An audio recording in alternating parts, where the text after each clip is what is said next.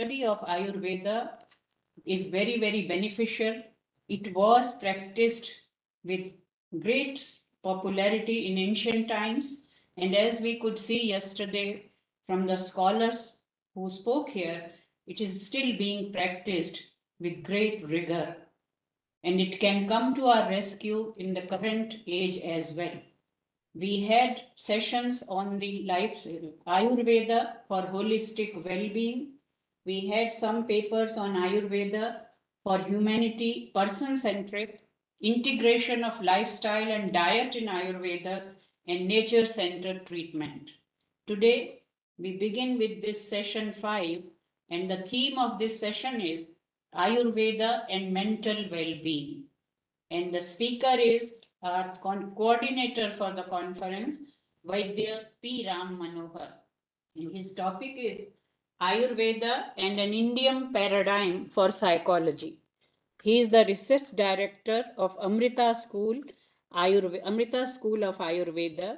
He received BA/MS degree from Bharatiyar University, Coimbatore in 1991 and MD from Rajiv Gandhi University of Health Sciences in Bengaluru in 2001. He has been contributing in the field of Ayurvedic research since the last 30 years. And I think it is some 20 or 22 years ago, I saw him at S. Vyasa, Bangalore, where I was also a participant, and he was a young scholar at that time. I was very impressed with his presentation, and he has carried forward his study. His publications include research papers in index journals and chapters in books. In 2022, he was honored with the Ayurveda Ratan Award from the All-Party Parliamentary Group on Indian Traditional Sciences, Houses of Parliament, United Kingdom. In 2022, he also received the Dhanvantari Award from Nature Fit. In 2021, he received the Dr. Keshav Baliram Hedgebar Healing Honor 21 for his contributions to facilitating integrative and preventive medicine. He also received the Bhishak Bhushan Puraskaram from Vagbhat Sarani for his contributions in the field of Ayurvedic research. In 2017, he was honored with Dr. C. Dwarkanath Memorial Award by IIAS for contributions to contemporary interpretations of the principle of Ayurveda. He received Purnottaram Ayurvedashram gave him in 2016. Puntottam Ayurvedashrama gave him the Bharadwaja Puraskaram Award for Vaidya Sundarlal Joshi Smriti Shodh Puraskar by the Maha Gujarat Medical Society. So you can see that winning these several awards speaks of his commitment and his continuous dedication to the study of Ayurveda. He published in the Journal of Clinical Rheumatology and Annals of Rheumatic Diseases that won him the Excellence in Integrative Medicine Research Award from the European Society of Integrative Medicine in 2012.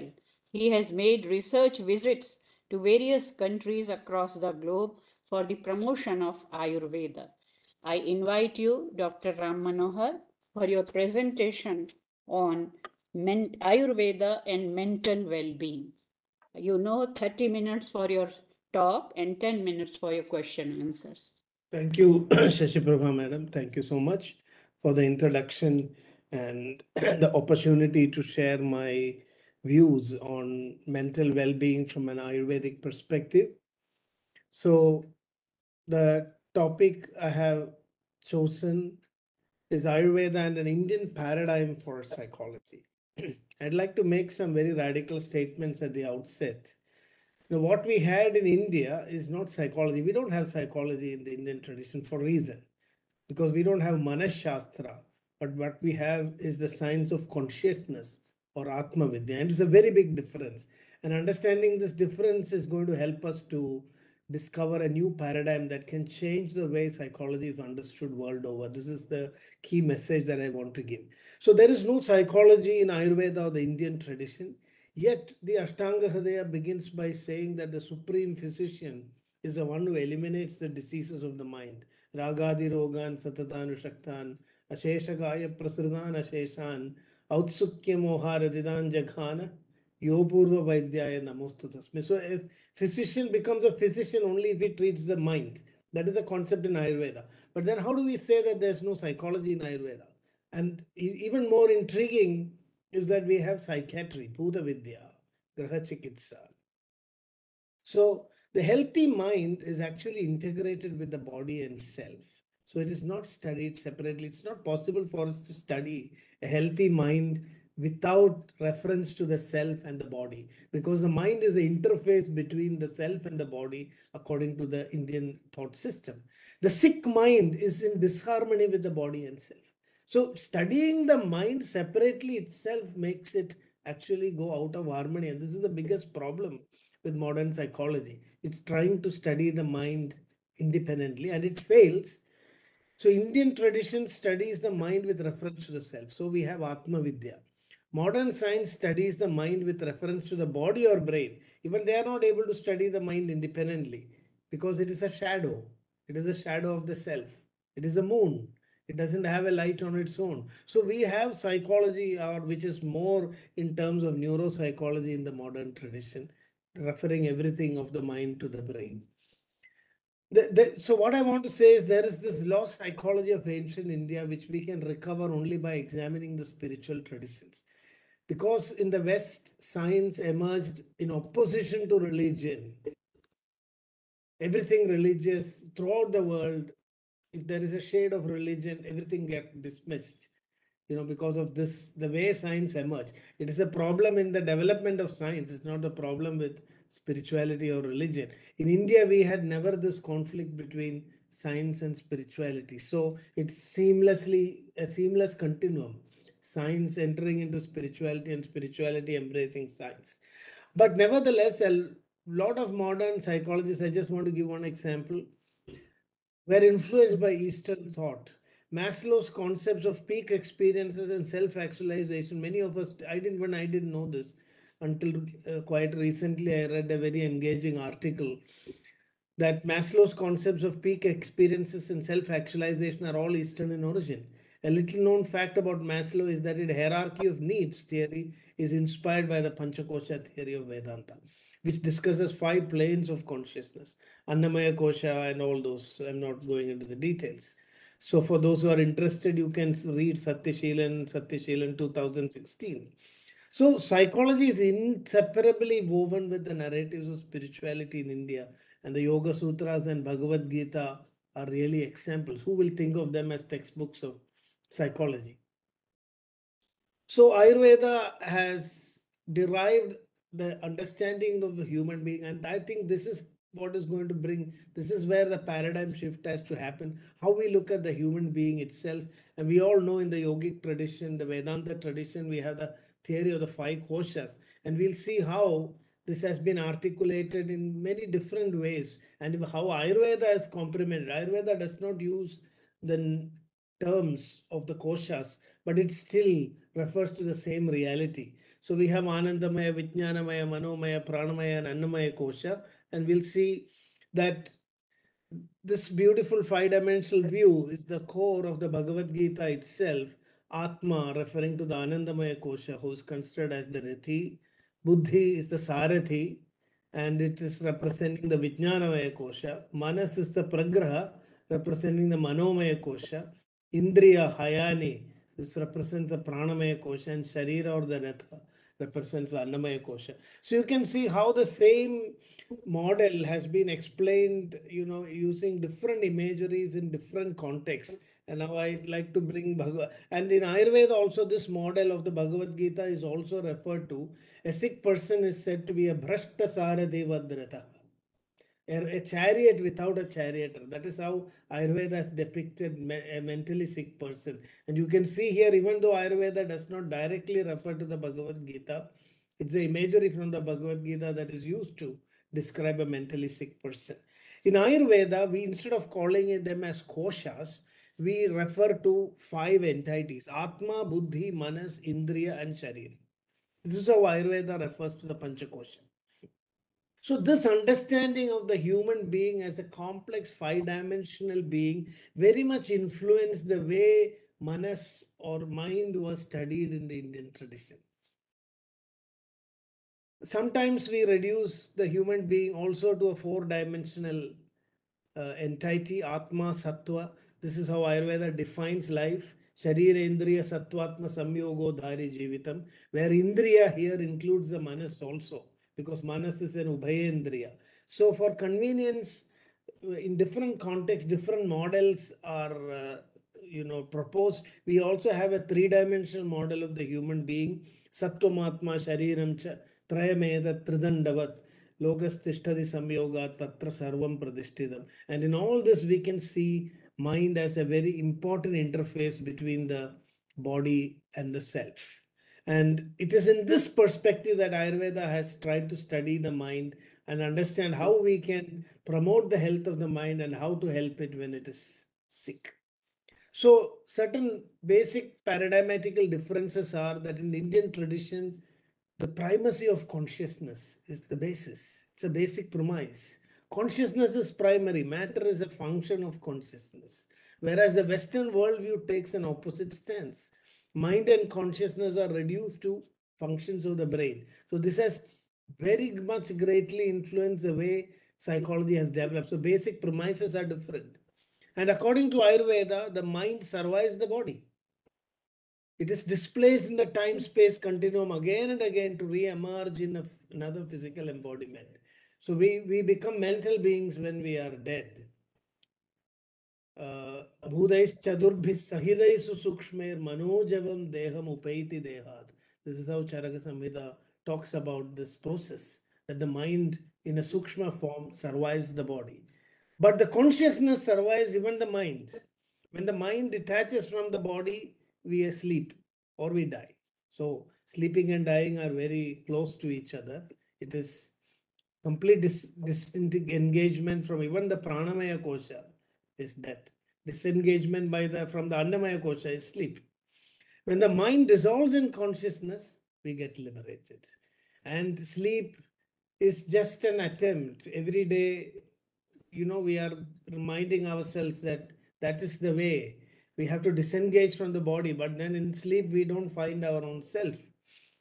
In meditation, we find it. So the slogan for liberation in Ayurveda is preserve the body and kill the mind. So the body has to be preserved till the mind is dissolved in the self. So very interesting concepts are there about the mind. And one such basic thing which gives us a very good insight into psychology from the Ayurvedic perspective is the idea that mind is not conscious. Ayurvedic texts clearly point out that it's not mind that is conscious. Mind is active. Achetanam kriyavatcha manaha. So this distinction of what is consciousness and how it is different from the mind is a hallmark of the ancient approach to understanding psychology. The word psyche itself is a very loose concept. I mean, it includes the soul, the self, so many things. It's a bucket, a very complex bucket of crisscrossing ideas where we lose clarity if we go deep and analyze. So from the Indian perspective, which Ayurveda also reflects, the self is the witness. Drashta pashyati kriya. The mind is actually the doer. Manakridam kridam na sharira kritam. It is not the body that performs actions, but the mind. The body is only an instrument. Sharira madhyam khalu dharma sadhanam. Yuktasya manasa tasya nirdishyande vibho kriyaha. The vibhu atma becomes active because of its association with the mind, not the body. It is a mind, the prayatna of the mind that continuously makes the body to engage in various actions. So the body is only an expression of the mind. So if you look at the Ayurvedic model of the mind, I am trying to say many things very quickly just to give a glimpse of the potential that is there in our tradition. So the problem that we are falling into is that many Western disciplines emerged, and we are trying to reinvent Ayurveda and Indian systems in the image of these new disciplines that have emerged in the West. I am trying to argue for why do we need a psychology in the Indian tradition just because there is psychology in the West?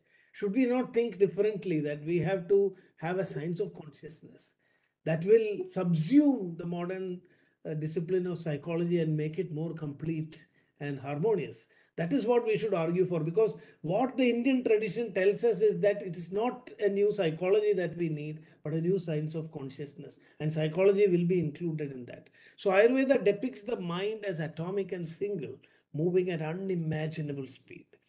The mind becomes extroverted when it connects to the senses and body, and it becomes introverted when it connects to the self. So there are so many Chakrapani's descriptions. I will show that just now. Atma hyatra samsari bhogayatanattvena apipreda sacha hridaya pradeshe eva sukha dukkha dupalabhada ityanubhava siddham tena hridayashrita iva atma. So the mind is in Ayurveda. When I was a student, I was very surprised about so much of descriptions of brain in modern science and medicine. Ayurveda seemed to be deficient because I had misunderstood that statement, Hridayam Chetana Sthanam. Hridayam is Chetana Sthanam. So we all had the impression that they were talking about mind being, located in the heart. And when we studied modern physiology and anatomy, the mind should actually be in the brain. And until, the Bhela Samhita is one of the texts which solves this problem by saying, Shiras Talvandaragadam Sarvendriya Param Manaha. The Bhela Samhita clearly says the mind is located between the palate and the tip of the skull. Tatrastham taddivishayan indriyanam rasadigan. So there it engages with the sense organs. But the same text says that Hridayam Chetana Sthanam. Even Bhela Samhita says that Hridayam or heart is the Chetana Sthanam. So how can this contradiction be resolved? So until we understand that according to Ayurveda, the manas is achetanam. Chetana here means consciousness. So the heart is said to be the seat of consciousness, or the place where we experience pain and pleasure. When I say I, my hand automatically goes to my chest, not to my head, because that idea of jivatva, that I, that self-identity is associated with the heart region. So, though all pervading, the focus of consciousness is in the physical body or the heart, and Ayurveda is talking about this dual engagement of the mind, which Chakrapani is describing here. तथा मनोभि प्रायेण हृदयेव तिष्ठति यदा उपरतक्रियं मनः हृदयेव तिष्ठति. When the mind is inactive, it comes back to the self, and that is meditation. Disengaging the mind from the sense organs and bringing it atmasthe manasisthire. That is what the state of meditation is mentioned in Bhagavad Gita also, and Ayurveda also describes the same statement, that so the extroverted and introverted mind have been very clearly distinguished. Now, when it comes to the body mind, Ayurveda considers the body mind as a seamless continuum. When one is affected, the other is also affected. So in Ayurveda, there is no body-mind split. The body and mind make up one whole. Then the relationship between the body and mind are compared to that between the ghee and iron pot. Taptajya gadayo riva. If you pour hot ghee into an iron pot, the iron pot will get heated.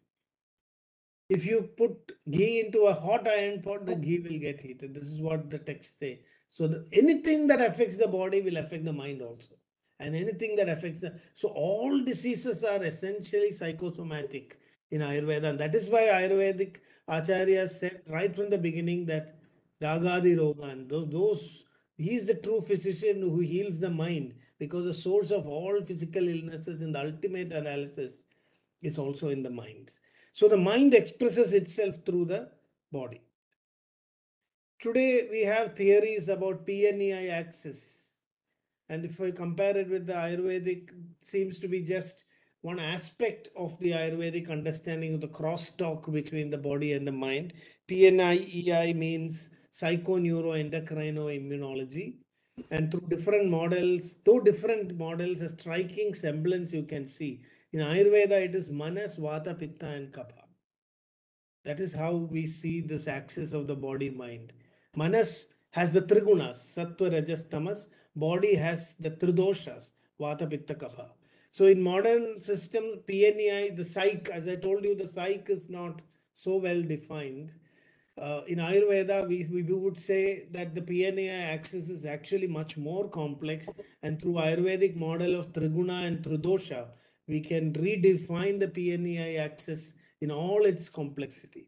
So simply very at a gross level, we can also say, but I am not so much in favor of making direct correlations. You can say that a neurological regulation represents Vada, endocrinological regulation Pitta, maybe immunological regulation Kapha. So even without knowing, PNA axis is pointing to the, the three regulatory systems which Ayurveda would call as Tridoshas. But that's just for, a very superficial correlation. What I'm arguing is that we need to look at the Ayurvedic model of Trigunas and Tridoshas to understand the crosstalk of the body and the mind in a much better way. We also have the gut-brain axis and Ayurveda. The gut is a nervous system in itself. Nabhi is such an important location for Vayu in Ayurveda. Modern medicine is nowadays talking about gut-brain and also heart-brain. But according to Ayurveda, there is already a much more powerful brain, the skin brain. And that is why touch is so important in Ayurveda. Skin is a powerful medium to influence the nervous system as well as the mind in Ayurveda. In Ayurvedic treatments, Abhyanga, we think of that as just an oil massage. For Ayurveda, sa jarasrama vataha, Abhyanga majare nityam sa jarasrama vataha. It can slow down the aging. It completely works on your regulatory systems. Just applying oil on the skin has profound systemic effects according to Ayurveda. And I think the next brain that modern medicine may discover is the skin brain.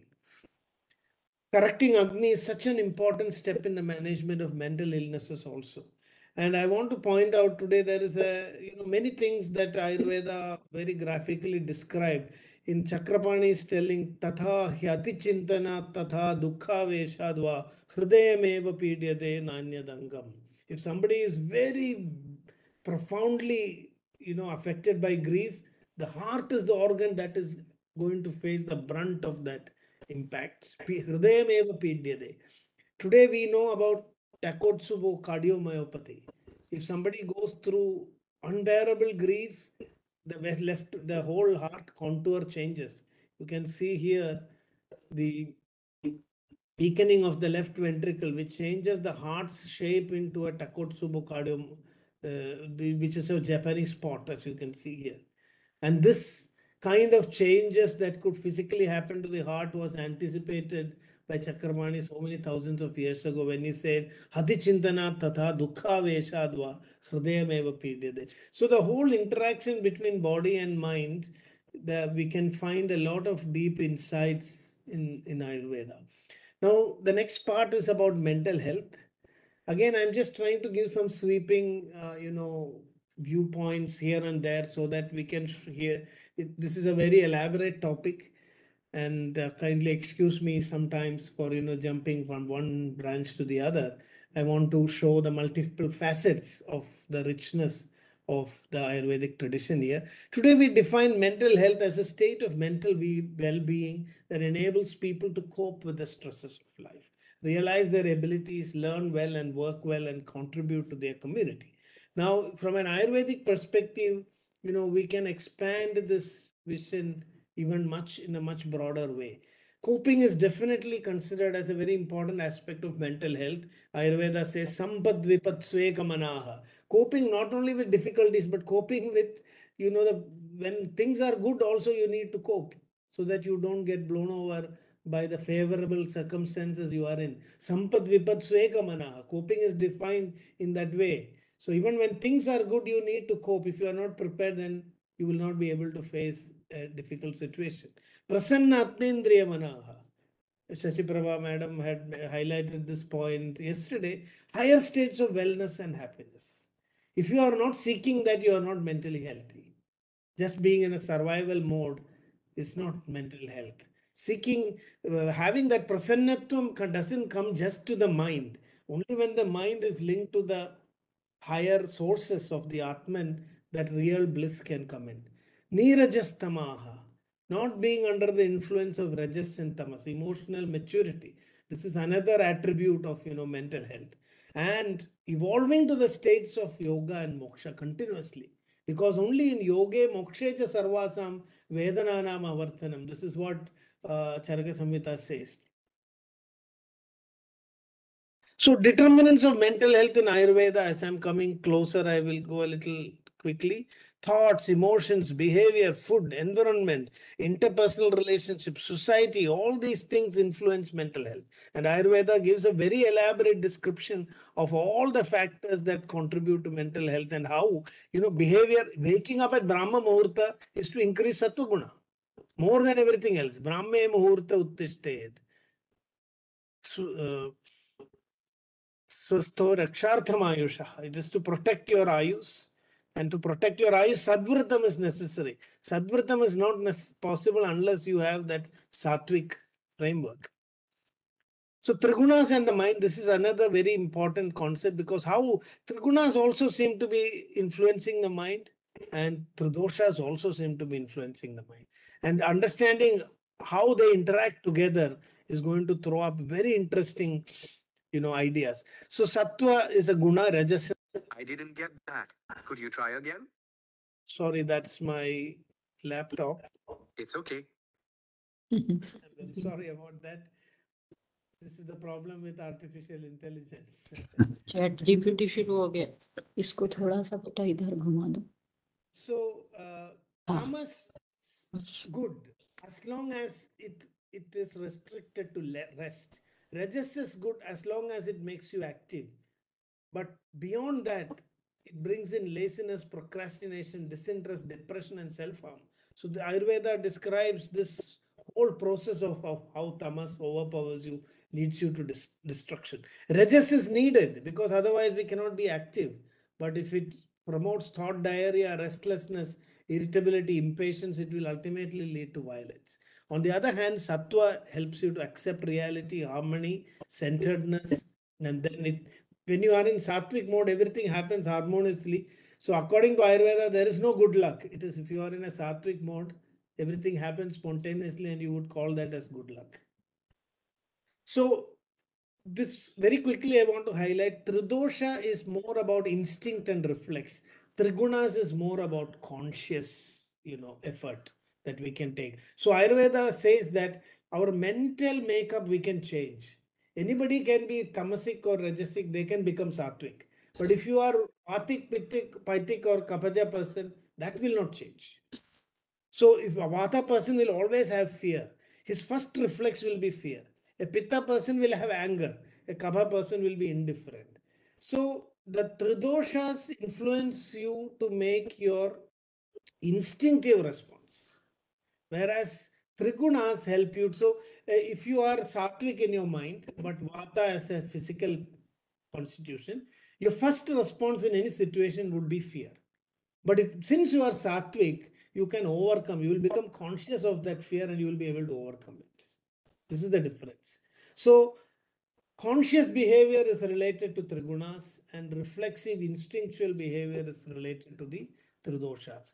So Ayurveda says, manage your body and transform your mind. You have to manage your physical constitution, but you can completely transform your mind.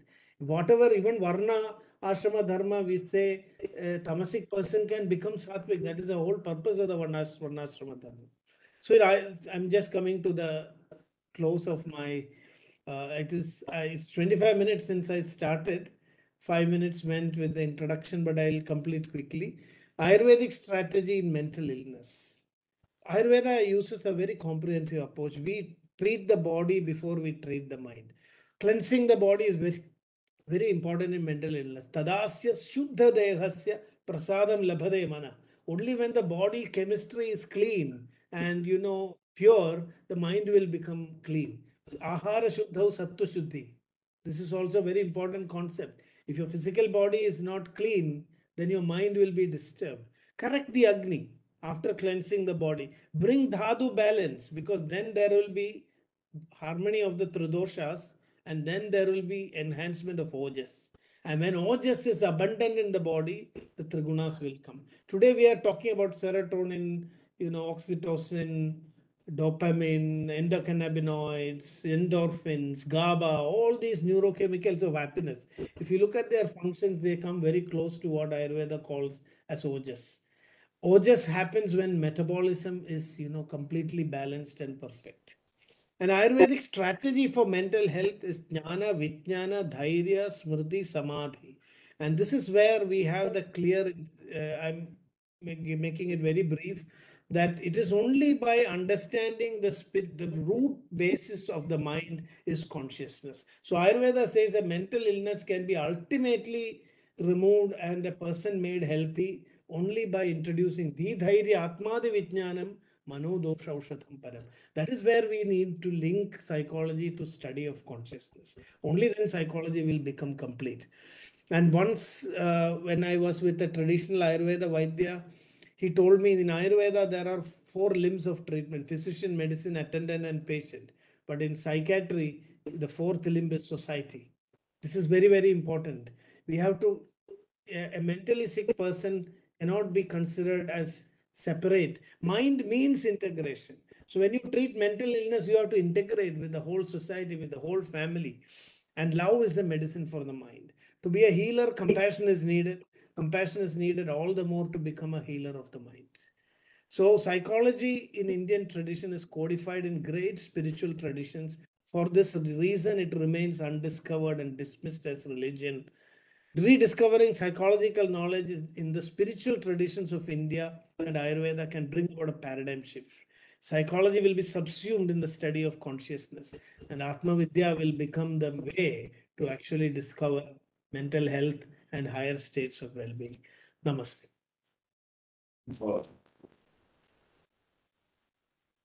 Thank you so much, Dr. Rammanohar. It was so interesting that we didn't feel 30 minutes have passed actually.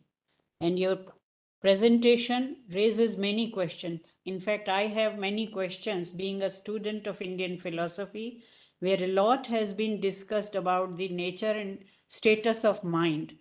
But what you say, it is a bit different, because in Indian philosophy, mind is not essentially the discussed in reference to consciousness. It is matter only. But I think I'll retain my questions and will discuss with you later on. I keep this floor open for discussion among the participants and the audience here. So anybody can raise questions and comments, please. Yeah, please, Professor Singh.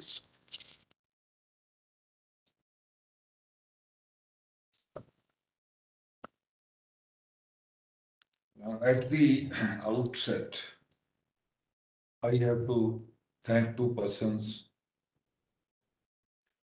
First is the organizer of the seminar, just sitting before me, our chairperson, who has not only planned but executed this workshop on Ayurveda with a passion. And the passion, when combines with enthusiasm, it's cutting edge, also is empowered. I am reminded of Mirza Ghalib. He tells in a couplet, when you have unbounded passion, shauke beh ikhtiar. So unbounded his passion is like that the cutting edge of the sword is even more enthusiastic. It moves beyond the sword to do its job. जज्बाए बे-इख्तियारे शौक देखा चाहिए सीनाए शमशीर से बाहर है दम शमशीर का. So my next, my rather profuse compliment to the speaker, Professor Rammanohar, that he has brought before us the acknowledged science of psychology versus our ancient science of the mind. Among the two fathers of psychology, Freud and his disciple and contemporary Carl Jung, both have taken great strides, but Carl Jung differed from his mentor later on when Carl Jung acknowledged this science of Veda in a monograph, Man in Search of Soul. He says that he treated many patients, and only those were recovered whom spirituality helped. I read out the paragraph. Carl Jung says, I have treated many hundreds of cases in the second half of my life. There has not been one whose problem in the last resort was not that of finding a religious outlook on life. When Professor Rammanohar said that in Ayurveda, in India, we have no conflict between science and spirituality, it is safe to say that every one of them fell ill because he had lost that which the living religions of every age have given their followers. And none of them has really been healed who did not regain his religious outlook. Therefore, it is a tribute to our ancient knowledge of the mind, study of the mind, which the modern psychologists have profusely acknowledged. And last point I will say that Professor Ram Manohar has talked of that how greed eats up your mind, if I have understood him rightly. And greed is the source of all troubles. Uh, Gurbani in this respect says that material accumulation can never give oneself the peace of mind or healthy mind. By Gurdas in Gurbani, uh, he is called his ਬਾਣੀ is called key of Gurbani Gurbani ਦੀ ਕੁੰਜੀ उसਨੂੰ ਕਿਹਾ ਜਾਂਦਾ है वो कहता है कि उसकी एक पौड़ी है उसके मैं बस दो वो बोलूंगा शेयर ਵਿਗੜੇ ਚਾਟਾ ਦੁੱਧ ਦਾ ਕਾਂਜੀ ਦੀ ਚੁੱਖੇ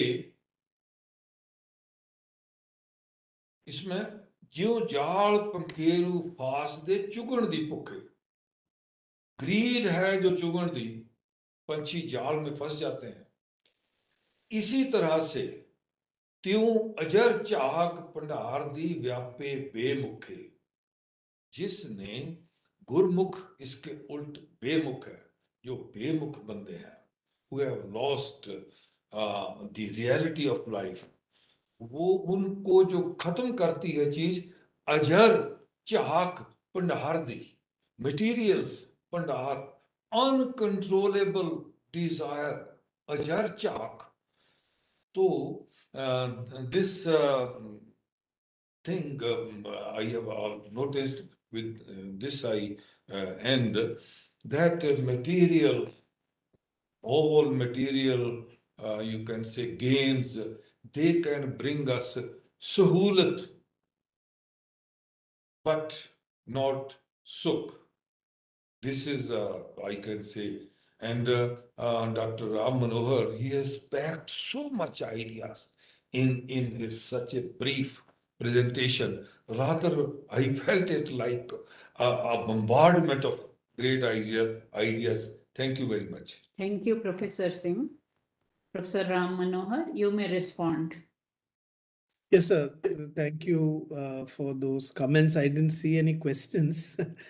uh, yes, I just passingly heard the remarks of Shashi Prabhaji also that, that I maybe sounded a bit different from the Indian thinking. But I'd like to clarify that also that, in Ayurveda also mind and body make up the matter.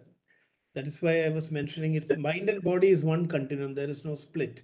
But why mind is not studied independently is because for the spiritual purpose of evolution, manolaya, mano buddhyor atmani samadhanam is what Ayurveda defines as samadhi.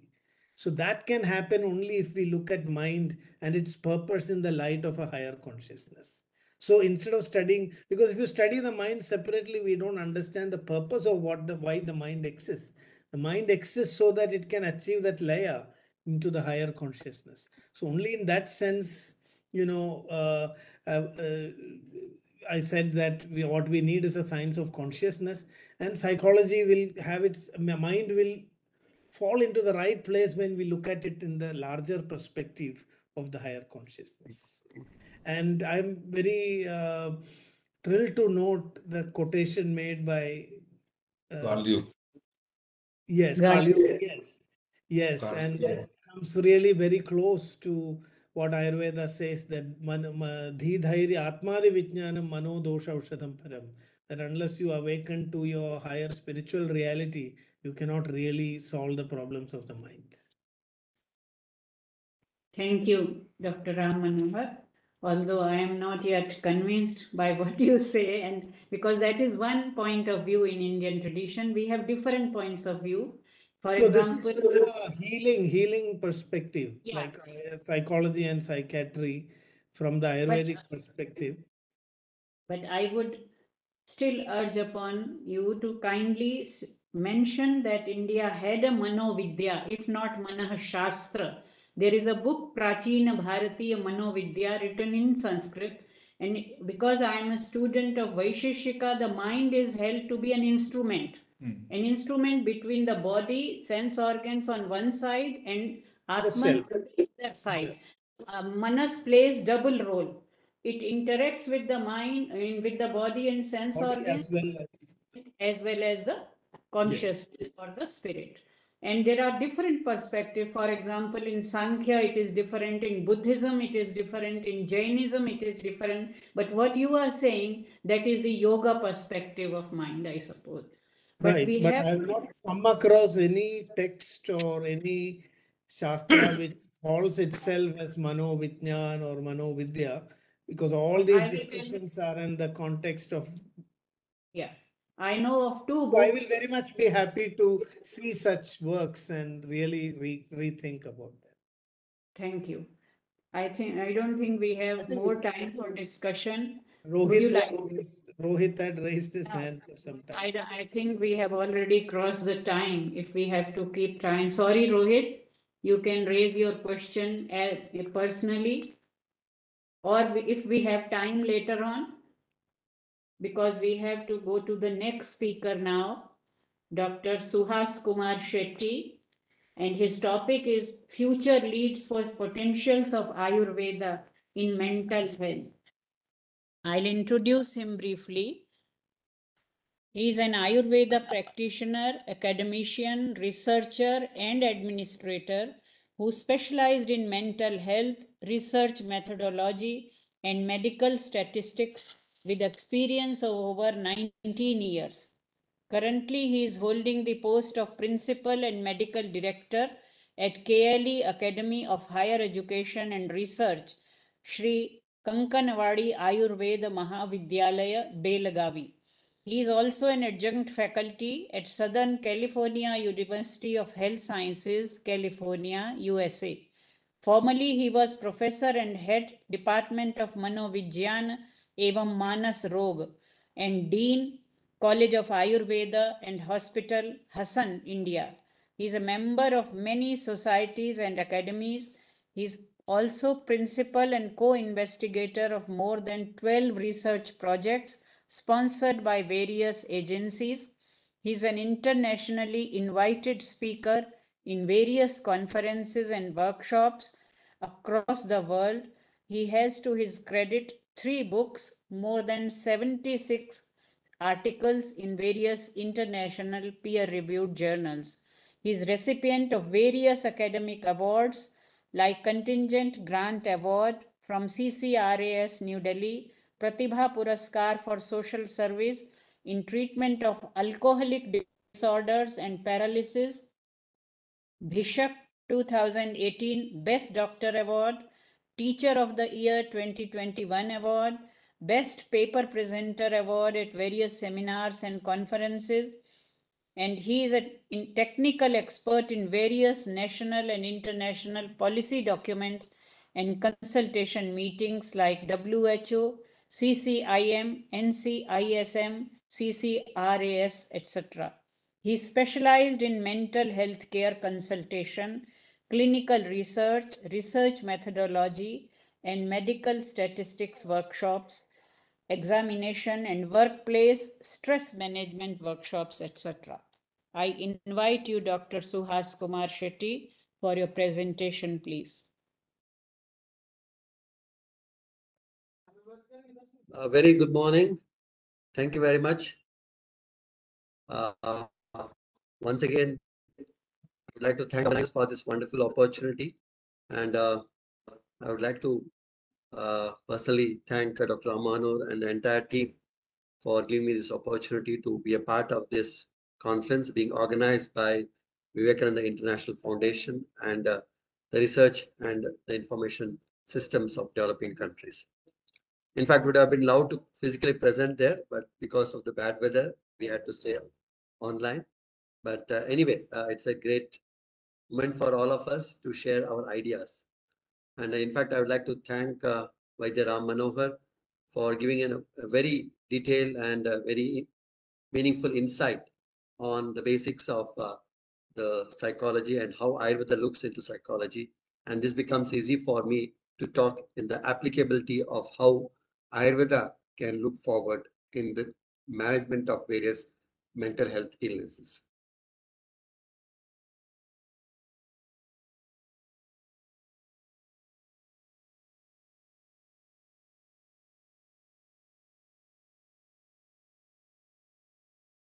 Are the slides visible, ma'am?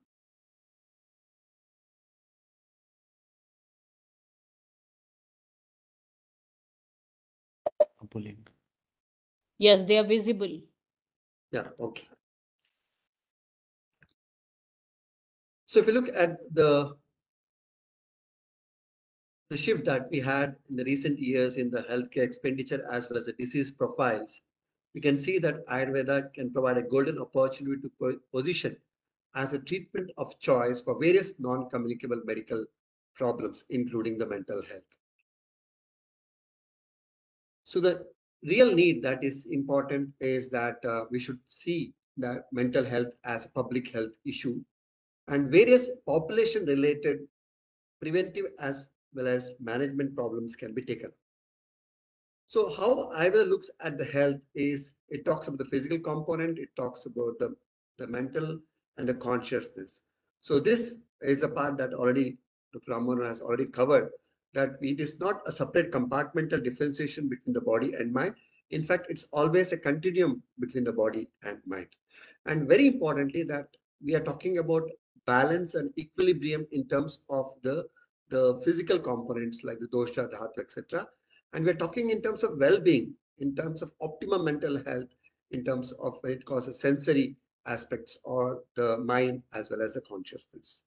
So Ayurveda also defines the mental health that it refers to the wellness of the object of sensory faculty, intellect, self, and the mind, and also the normalcy of the status of dosha and the dhatu. So mental health, as you all know, is defined as a state of well-being in which every individual realizes his or her potentials and cope with the normal stresses of life and can work productively and fruitfully and is able to make a contribution to his community. So we look at the mental health issues that there were before the COVID or the pre-COVID era. As per the National Mental Health Survey in 2015-16, we could see that there were more than 10% of the people suffering with psychiatric morbidity, spanning from depression, anxiety, substance abuse, schizophrenia, bipolar disorders, insomnia, etc. And among which 0.8% was contributing to the major mental disorders like schizophrenia.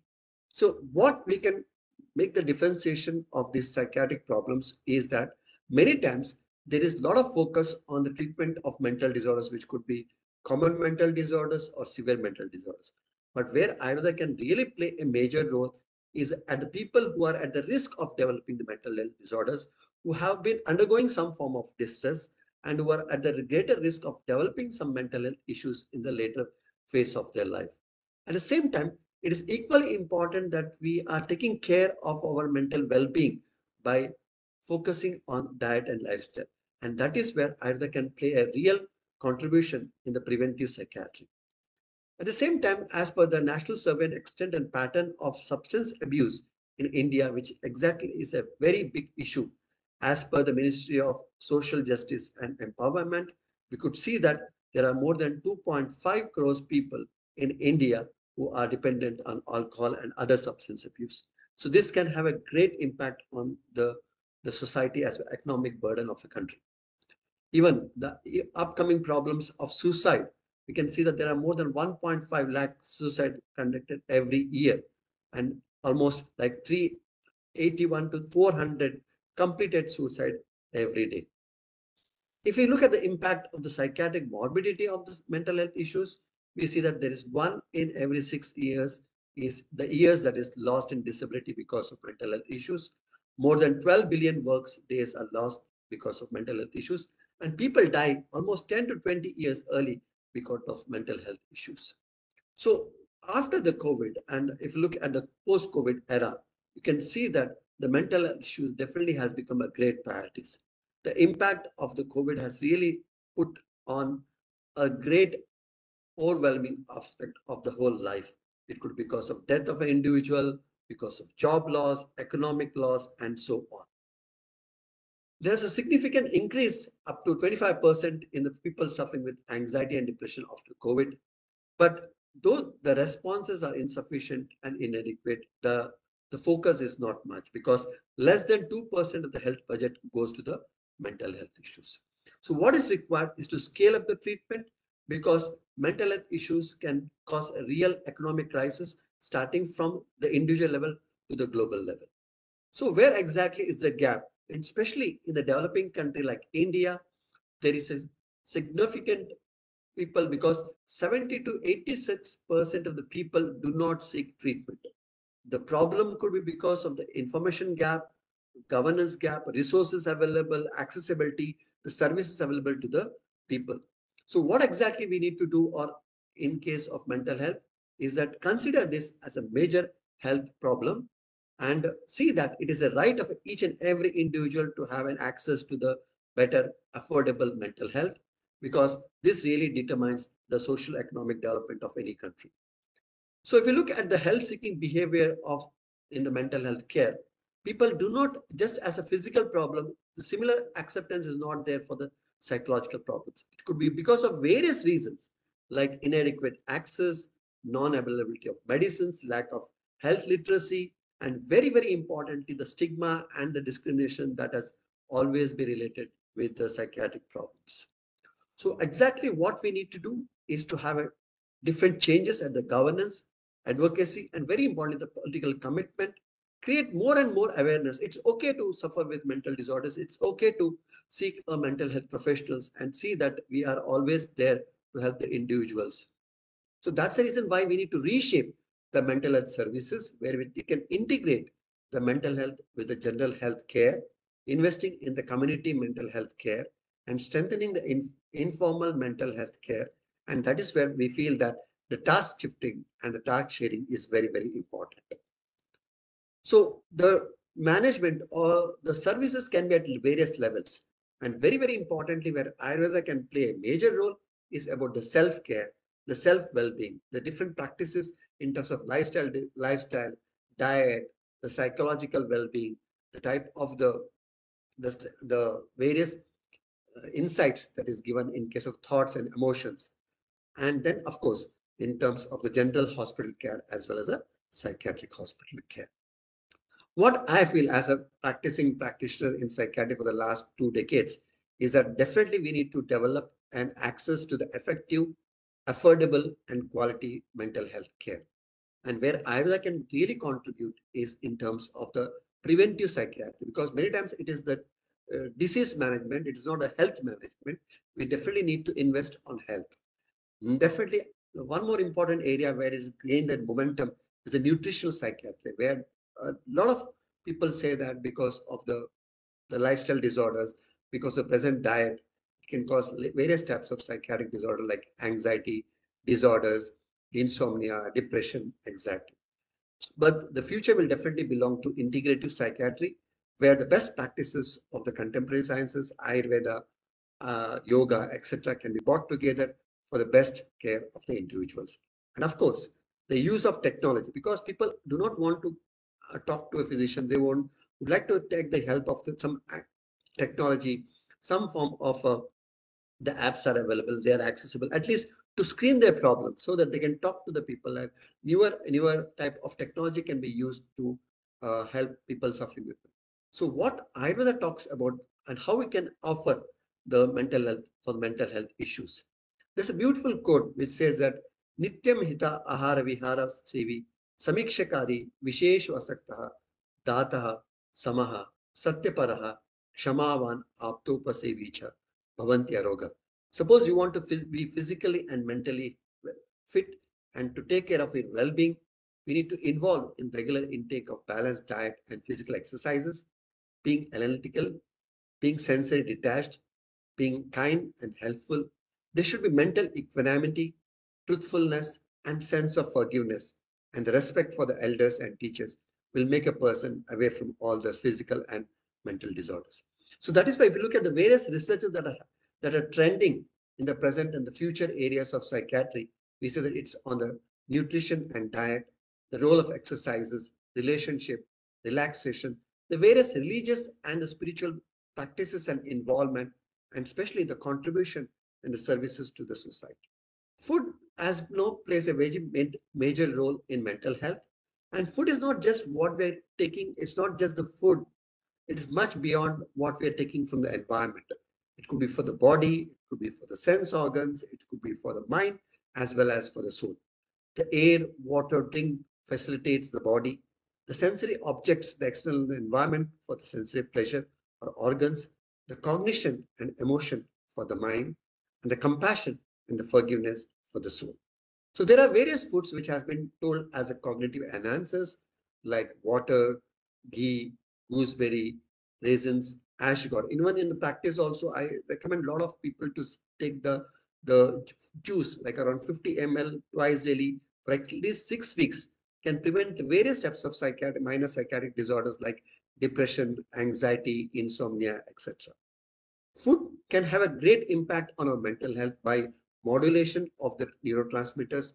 It can reuptake, degradation, synthesis, receptor binding of the neurotransmitters, and also the enhancement of cell membrane fluidity and the neurogenesis via upgradation of the brain derived neurotrophic.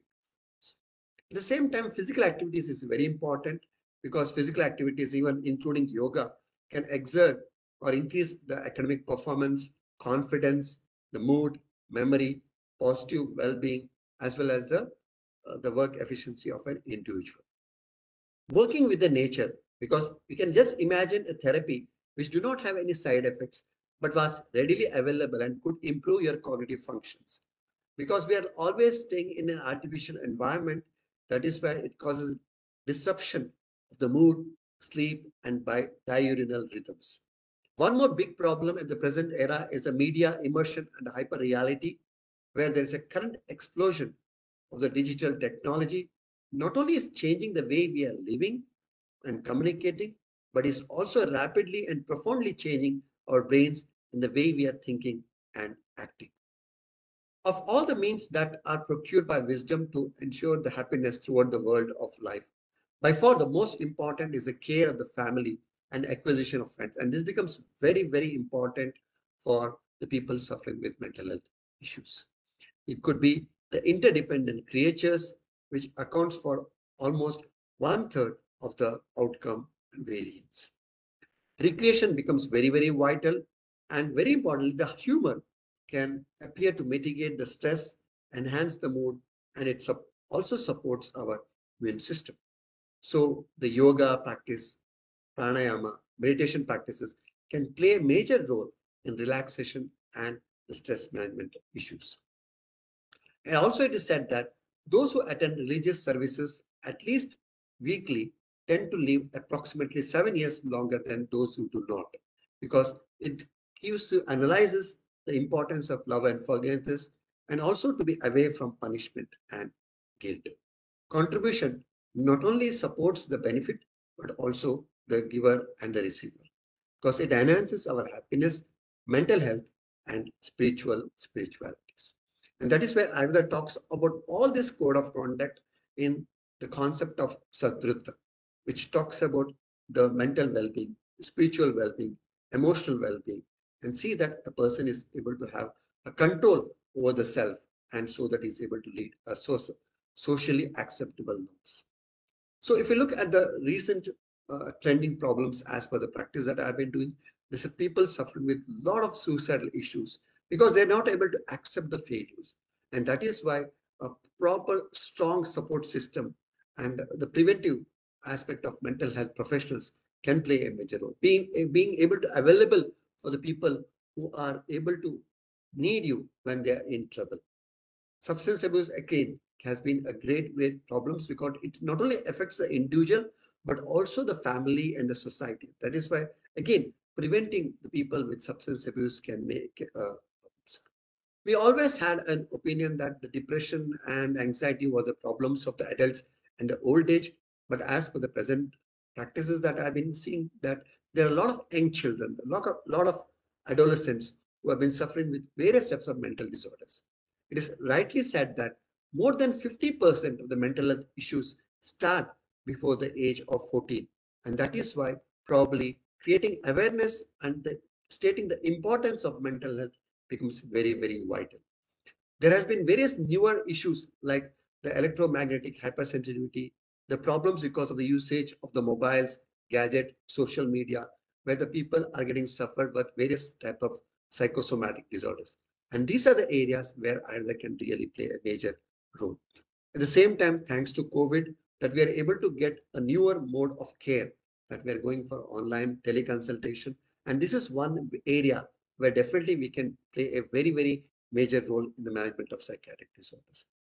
When we talk of treatment, either in form of preventive health care in psychiatry or the management of mental health disorders, we feel that these are the four components which need to be taken into care: the diet, the lifestyle, the different therapies and medicines, and of course, the psychological support plays a very, very vital role. And that is where Ayurveda talks about a very comprehensive approach towards various types of mental disorders. Like it could be Daiva Vipasha Chikitsa, which are the faith-based spiritual treatments, the Yukti Vipasha Chikitsa, which includes various rational and scientific therapies, and Sattva Chikitsa, which includes various types of counseling and psychotherapies. So these are the basic components or approach towards the management of psychiatric disorders. Various researchers have been taken of the role of mantra, meditation, money, homa, and how prayashchitta and going to the pilgrimage can play a very major role in the management of psychiatric disorders. There is various types of therapies, panchakarmas, various single herbs, herbo-mineral preparations, which are found to be very, very beneficial in the management, and they are very safe because patient, when they are coming to psychiatric consultation in Ayurveda, they're already on medications. So it's equally important to have a knowledge of the contemporary science so that you can always know how to integrate at what level of vertical and horizontal integration can be made in the areas of psychiatric practices. And this is what, at the same time, we also at our university are trying to develop this model of integrative psychiatry so that we can really provide a better outcome with the help, and we are able to reach more number of people with minimal side effects. At the same time, Ayurveda talks about in detail about the principles of concepts of the counseling and psychotherapies. So to summarize, based on the experiences of being managing various types of psychiatric disorders, I would like to just summarize the common conditions or how Ayurveda approaches towards some of the common psychiatric disorders. Like various psychiatric disorders, especially the psychotic disorders, are described under the broad heading of Unmada. And again, when we categorize them based on the doshas, like Vataja Unmada, Pittaja Unmada, and Kaphaja Unmada, we can see that we can use various types of therapies as well as medications, like Mustadi Yapana Bastita, anima therapies, the purgative therapies, as well as emesis can be playing a role in Vataja, Pittaja, and Kaphaja type of Unmada respectively. There are various ghee-based and alcohol-based, and it is very rational to use the ghee-based or lipid-based preparations for the management of psychiatric disorders, as we know that it can cross the blood-brain barrier. At the same time, various types of asavarishtas also can be used in the management of psychiatric disorders. Various simple formulations like Kalyanaka Grita, Kushmanda Grita, Panchagavya Grita are said to be beneficial in different clinical spectrum of Unmada. At the same time, different types of psychotherapies are also needed in psychotic disorders at a later phase of the therapies, like insight-oriented therapy, the family therapy, and the supportive psychotherapies. In case of epilepsy, again, it should be based whether it is on the acute management during the episode or after the treatment. Again, there are different types of therapies as well as different medications, like there is use of Brahmigrita, Vachadigrita, Smriti Sagara Rasas, and also we should always train to person to live with epilepsy. One more major issue is the insomnia, whereas the therapy like the Shirodhara using Kshirabala Tela, Brahmi Tela can be playing a major role. And there are some preparations like Sarpagandhavati, Mamsadi Kwata, Sastarishta. And very, very important what I've realized is the sleep hygiene techniques which need to be oriented to the patients. In case of substance abuse, especially the alcohol use disorders, there is a set of protocols which we have developed in terms of therapies and the treatments. And along with that, the cognitive behavioral therapy and the family therapies plays a very, very vital role. In case of anxiety disorders, again, the therapeutic purgation as well as use of simple herbs like ashwagandha, tagara, brahmi, and various relaxation techniques, yogic techniques, practices can be very, very beneficial. In case of depression, use of Jyotishmati, Panchagavya Grita, and Purana Grita that is stored for more than 1 year. Again, a lot of research have been carried out in these areas where it is potential to use in various psychiatric disorders. And supportive psychotherapy, dynamic psychotherapy is very, very important. The most important is what the model that we commonly use in our practice, especially for creating awareness among the young generation, is the ABCD 4321 model for preventive mental health issues. A stands for away from distraction. B is better planning. C for being cheerful, enjoying the best part of the life. D for daily exercises. 4 liters of ample quantity of water. 3 times timely sattvic food. 2 times of prayer or motivation, and small dosage of yoga, and 1 recreation activity which is going to keep an individual happy and healthy. If one practices this, truly we can see that mental health is the full expression of life. It is not just absence of a disease. So we should definitely go perfectly for the granny mantras in terms of the food habits, exercise, social interaction, family support, and the care. So to conclude, though all these concepts are well documented, well evidenced, but still there's definitely a lot of difficulties in implications because people always forget about the social importance of social support, little understanding of causal lifestyle causes, and people always feel that a passive expectation that the healing will come from outside authority or from a pill. We should always understand for psychiatric disorders or mental illness, for every ill, there is no pill, but definitely should be the will, which can help the individual. The diet and lifestyle may need to be the central focus of the mental, medical, and public health in the future. So once again, I would like to thank the organizers for these wonderful opportunities, and I look forward for the interaction with the learned audience. Thank you.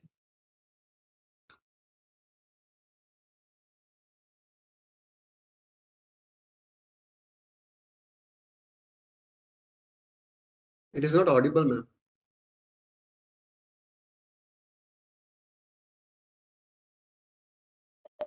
Thank you so much for a very lucid and practical presentation, especially the last point that you gave, ABCD 4321.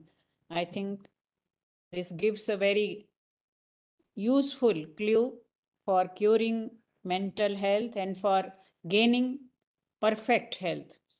I now open this paper for discussion in the online joining members and also for the audience.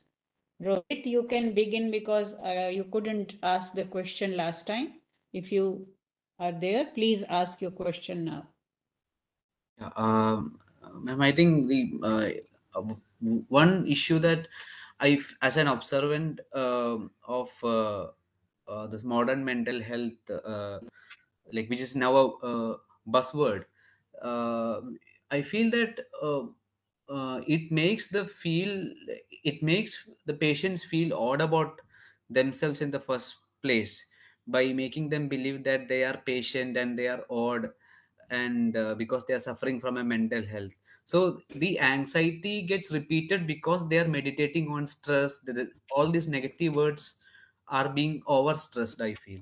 So to come out of that, I feel, as Rammanohar sir said, the larger idea of consciousness might positively help to come out of that loop down the line. Like the beginning of the mental illness could be because of some death in the family or some traumas, but after a while the idea that they are a patient itself will become the reason for their stress and anxiety when this disease will get over.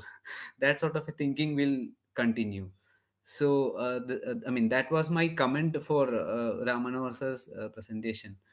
And my question for Ramanohar sir was the portion where he mentioned on Vata, Pitta, and Kapha, where Vata is it's related to fear, and Pitta is related to anger, if I remember it correct. But Kapha is related to something that is positive, which is indifference, he mentioned. So, like, is it that like kapha is more of a positive kind of a guna according to Ayurveda in comparison? Like we say in the Bhagavad Gita. So a Siddha Prajna person is more likely to have a kapha vata, like, I mean kapha guna. Is that what we should make out of it? Yes, I'll come to straight to that question. See, if you look at the three prakritis, the Kapha prakritis mental attributes are generally considered to be more favorable. It's said to be sattvic person, more stable and all that. But if kapha is disturbed, here I have certain opinions. It may not be, everybody may not have accepted it. I have tried to study this very deeply. Kapha, when it is dushta, it can also produce negative results. Because I have found that what we call as depression today is more of a kapha kind of, you know, expression. Sorrow is vata, because you can look at two types of expression of sorrow. Somebody who is sad may make a big tantrum out of it, shouting, crying, see, I am sick. This is a vata expression. But if a kapha person, due to the disturbance of kapha, somebody gets into depression, then they become withdrawn. So that withdrawal behavior is more tamasic and kapha related. Whereas a vata person with the same sorrow, a vata expression would be more, active. They will go around lamenting their problem and things like that. So kapha in its positive attribute is supposed to make the person more happy, more stable, and yeah, but it can also have a negative expression. Does that answer your question? Yeah. Thank you, Dr. Rammanohar. Any further questions, queries, or comments? Can I come Please in? express. Yeah, please. Yeah, Dr. Gupta, So please. I think very interesting presentations both. And Dr. Ramanohar's take on the psychological aspects. There's no psychiatry or psychology in Ayurveda. It's about consciousness. Psychiatry is there. Psychiatry is there. Psychiatry is there. Okay, no psychology. No, my short point is that what you said, and also to Shetty sir, is this being discussed with the other side, that is the allopathic side, or the you know, the modern so-called traditions of? Is there some discussion, dialogue taking place? Because what you seem, both of you seem to suggest, is a much broader framework and probably a much better and complete framework of dealing with these issues than what the psychiatric or psychological treatments which are prevalent. Is there a dialogue? Suhas, you can answer. Yeah. I- Definitely, sir. I think in one of my slide, I was just giving the model of the integrative psychiatric practices, where we are trying to integrate with all the systems. In fact, based on the experiences that, because many times what happens is patient when they approach, they're already on medications, like very commonly antidepressants, antipsychotics, or mood stabilizers, and many times it is not because of the medicines, because of the side effects also they suffer. But in some condition, definitely they would definitely need the usage of some of the medicines that is there in the allopathic system. But what we can definitely do is to see that how we can integrate, and that is where how maybe reduce, or there are guidelines to taper the medicines, add on with the Ayurvedic medication therapies, yoga. Like for example, if you look at the schizophrenia, schizophrenia has two components. Like for example, there are positive symptoms and there are negative symptoms. For positive symptoms, we can take the help of antipsychotics. For negative symptoms, Ayurveda and the yogic science plays a major role.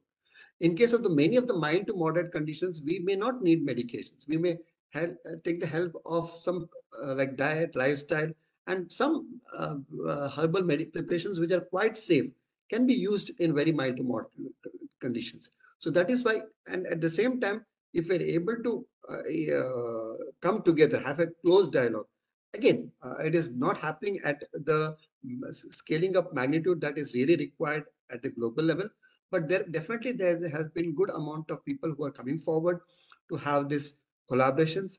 And in fact, we have this OPD of integrative psychiatry OPD, where in fact the NIMANS also has developed a model where they have the three experts from allopathy, Ayurveda, and yoga in their integrative medicine department, where they are developing the this model and also generating the evidence for this.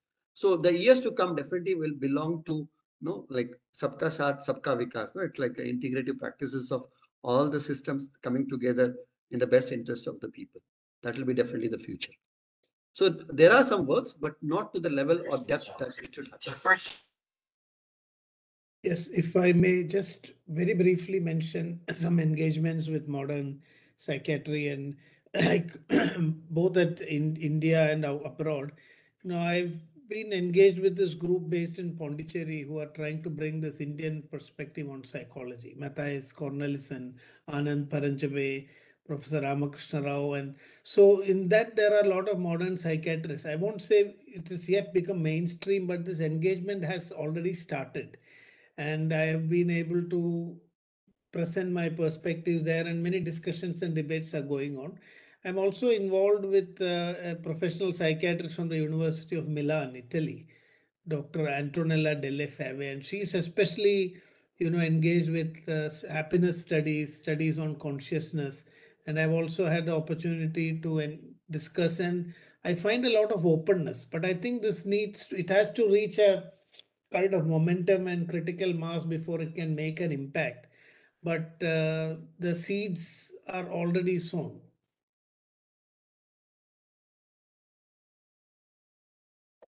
Thank you, Dr. Rammanohar and Dr. Shetty.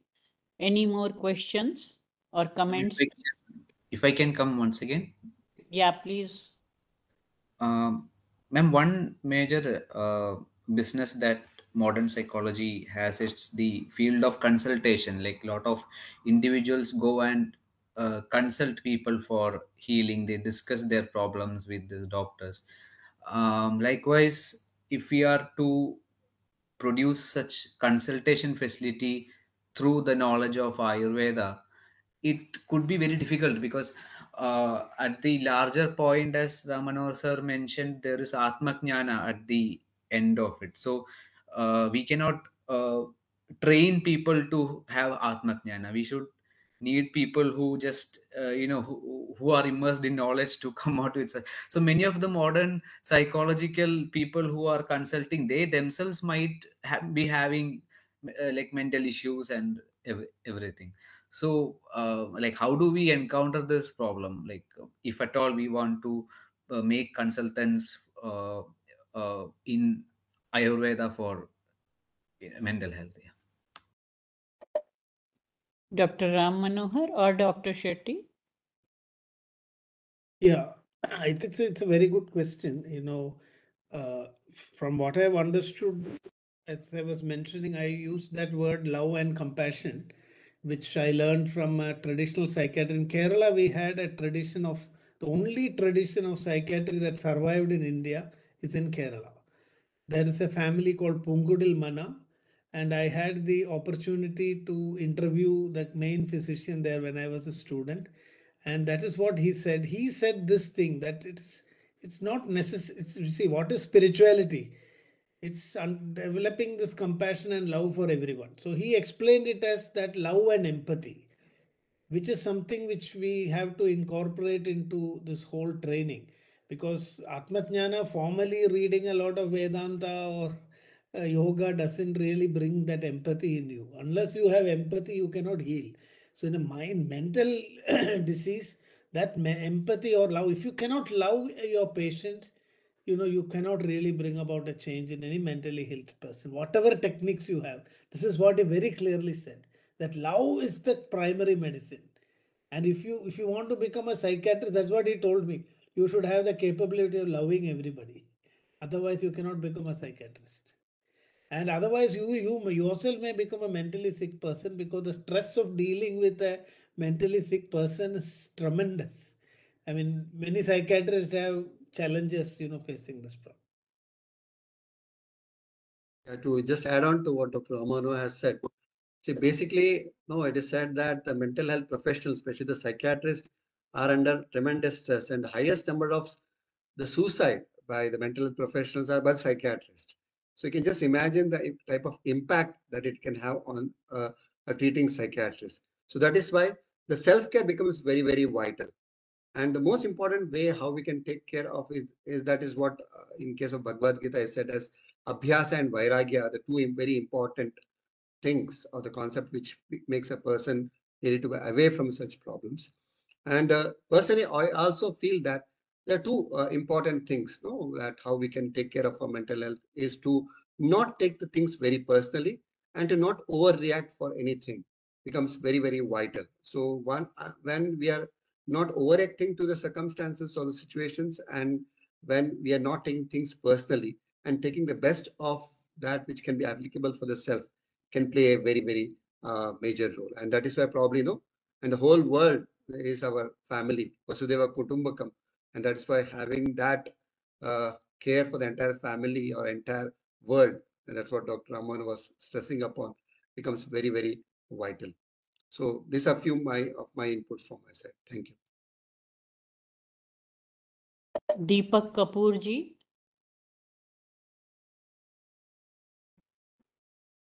You have a question? Deepak Kapoor ji. I think he's not online. Any more questions? Yeah, please.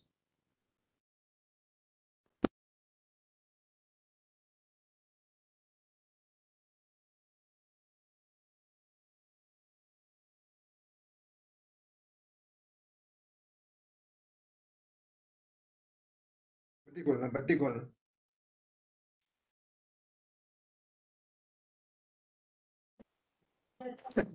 Thank you, madam. No question at all. Very nice and engrossing session. Kudos to you, madam, for organizing this. Really a stunning ovation to you and your organizers. All the best. Thank you. Can I come in for a minute? Can I come in? Am I audible? Say, Chauhan sir. Yes, namaste.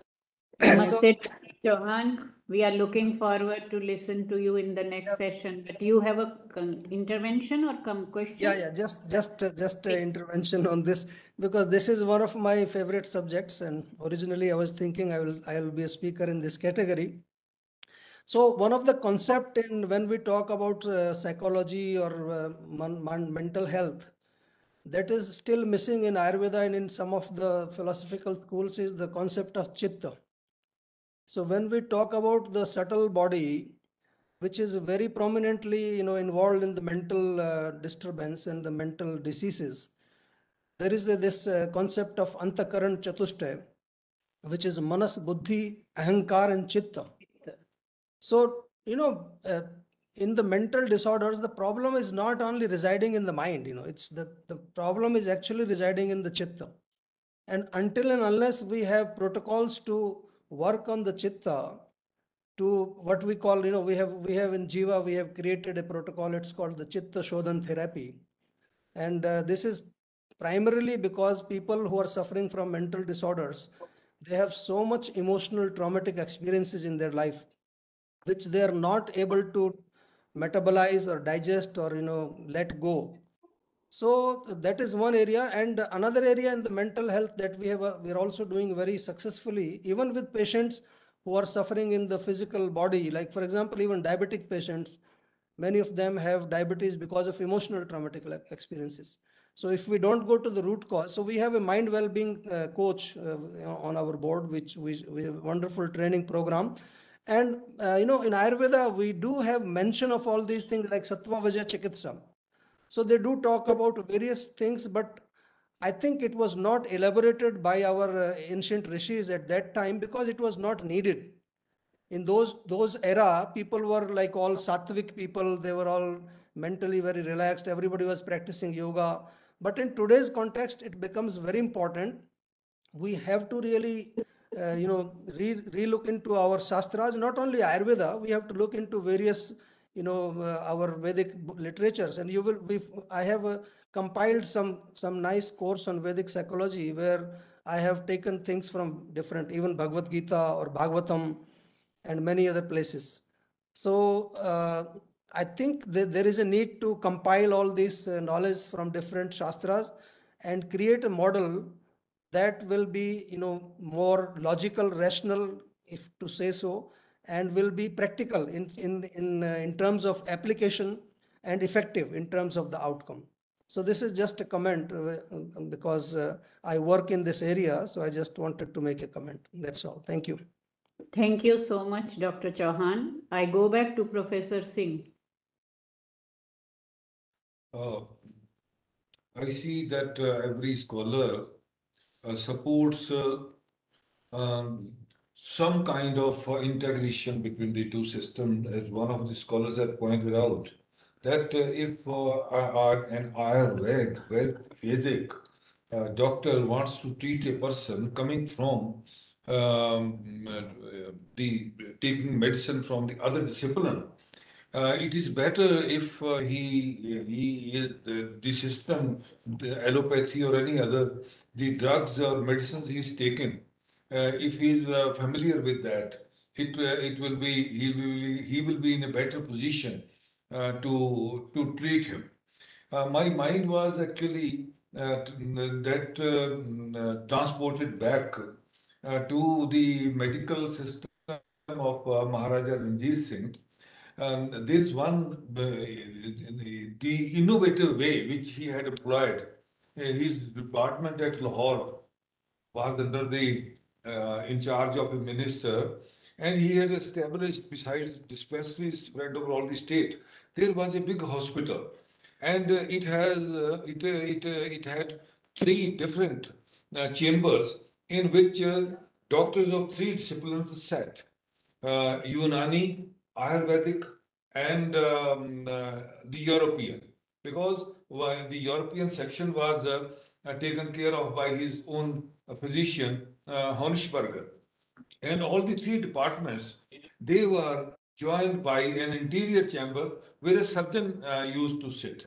And persons from, patients from all the, you can say, disciplines, they were referred to surgery in cases they needed it. And a doctor from one discipline was also, you can say, sometimes spoke to the doctor from other discipline to have a better view of his approach towards curing the patient. Such a practice can, I think, be followed, that some hospitals can be where interaction between the doctors of two disciplines is possible to some extent. Rather, it should be encouraged. That's all.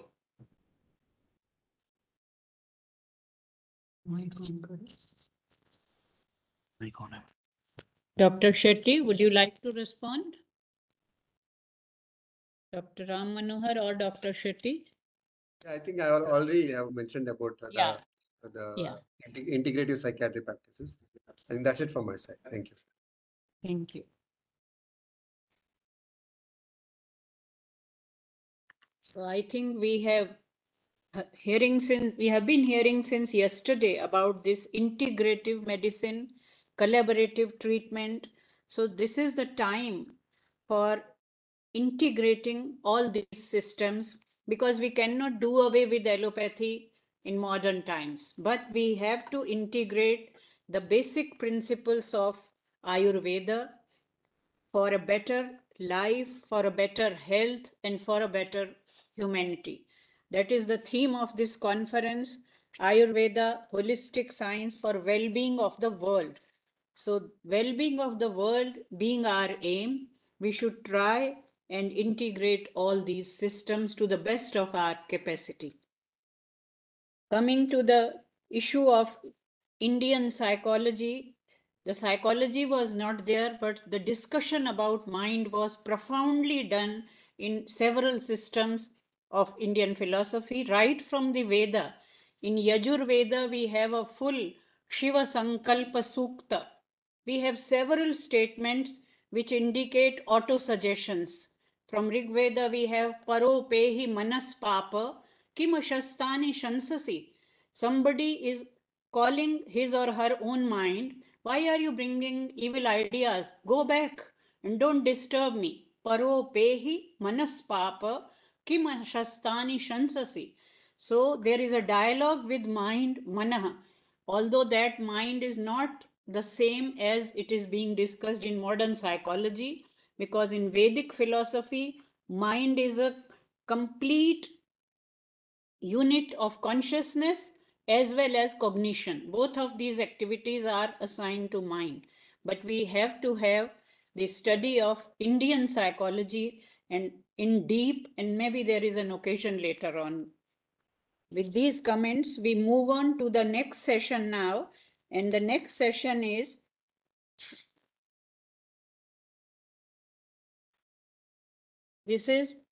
preventive and predictive medicine.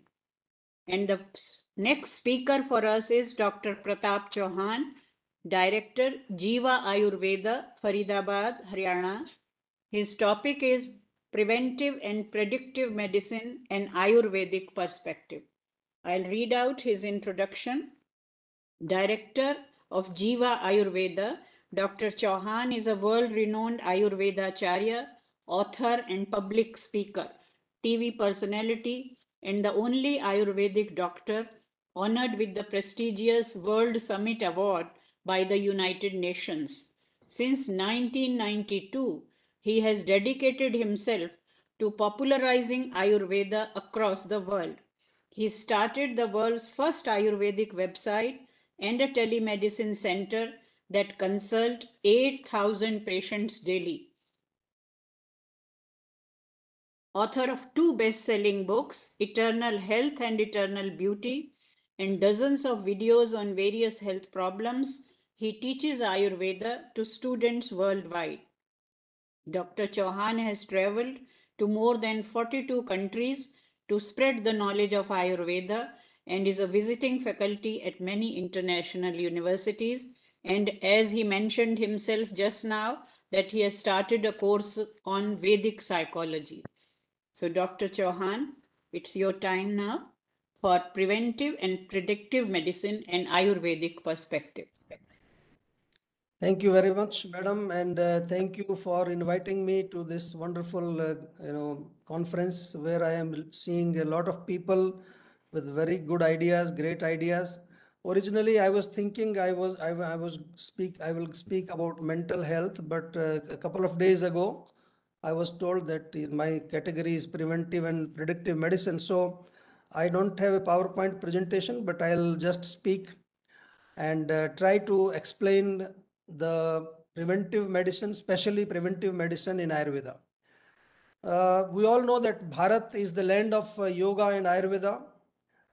We are all very proud that our GDP is growing very nicely, but unfortunately our health index and especially our happiness index is going down.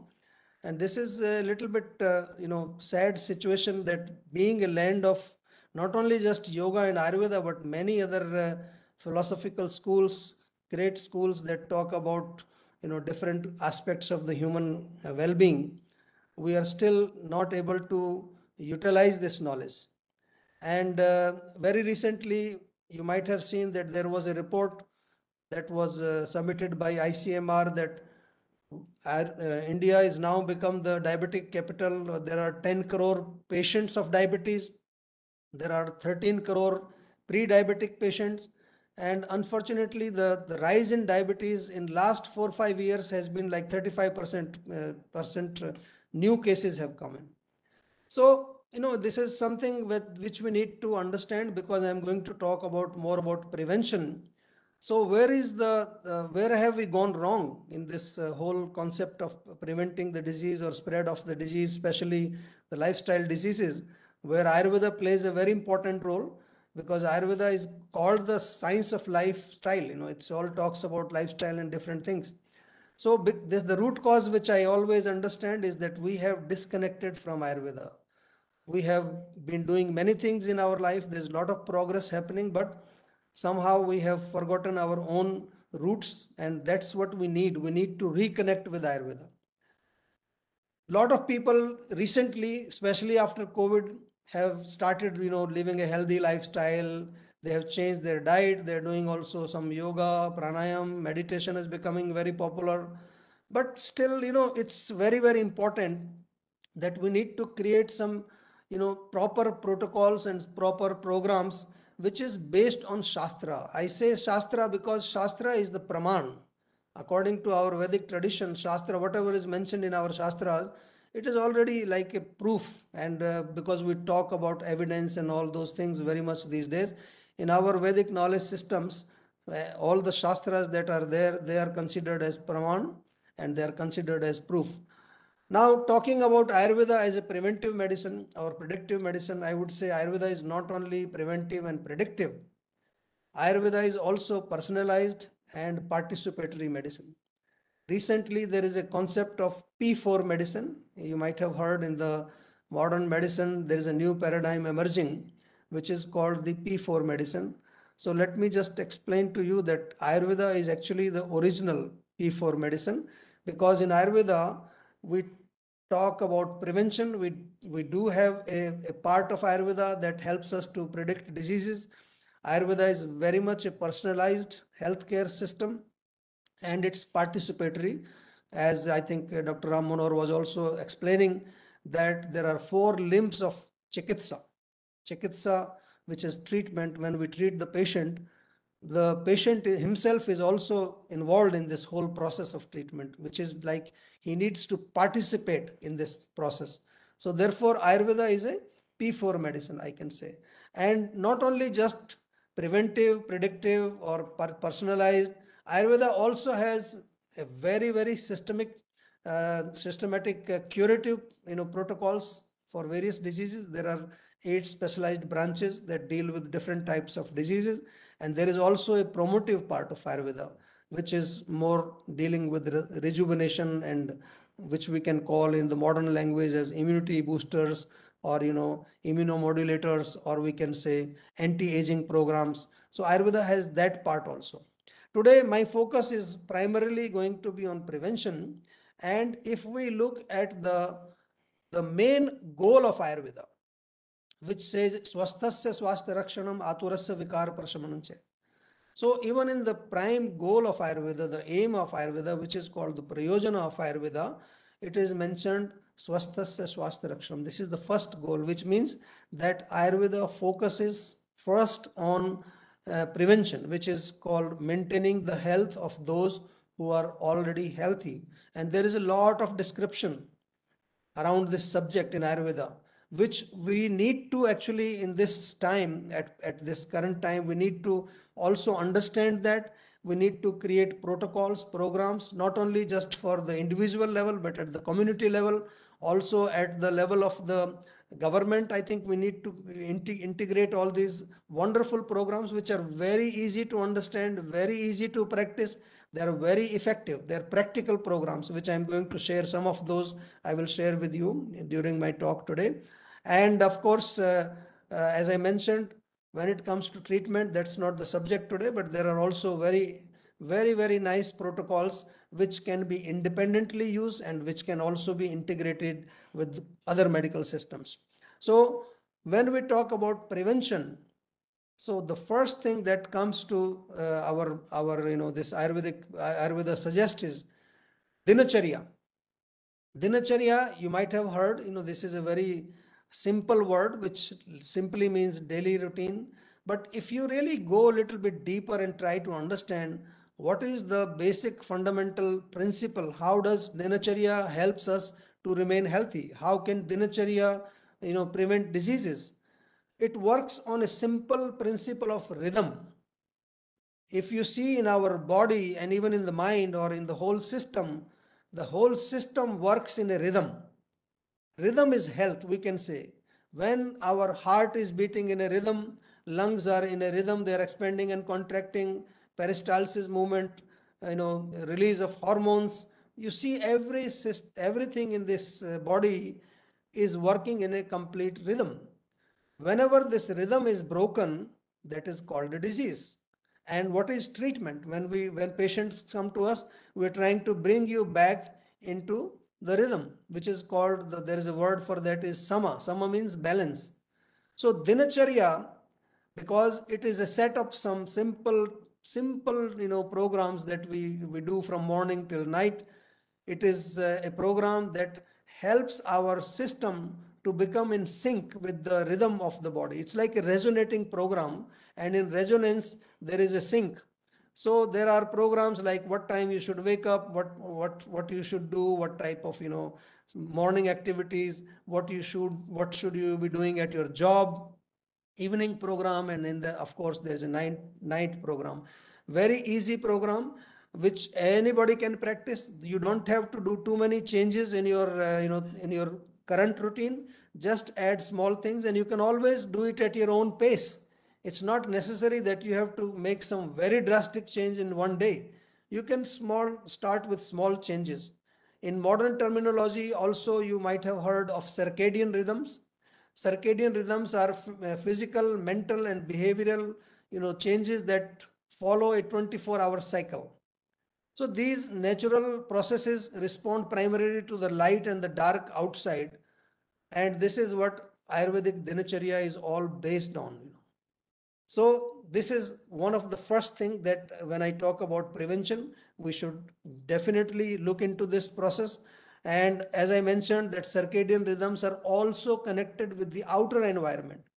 So then Ayurveda also changes the dinacharya in different seasons according to season, because outer environment changes. So then we need to make some changes according to season, which is called ritucharya.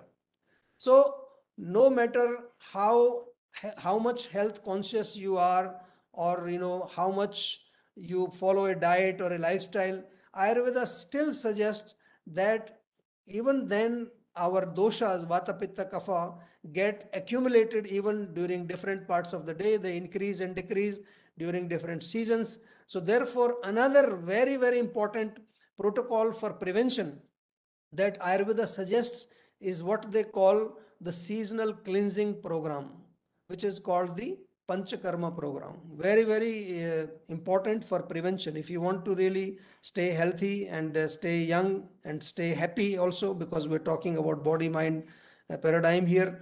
So we need to follow regular Panchakarma, seasonal Panchakarma. It's like, if you have a car, when your car is running properly, there's no problem with the car, still you take the car for servicing.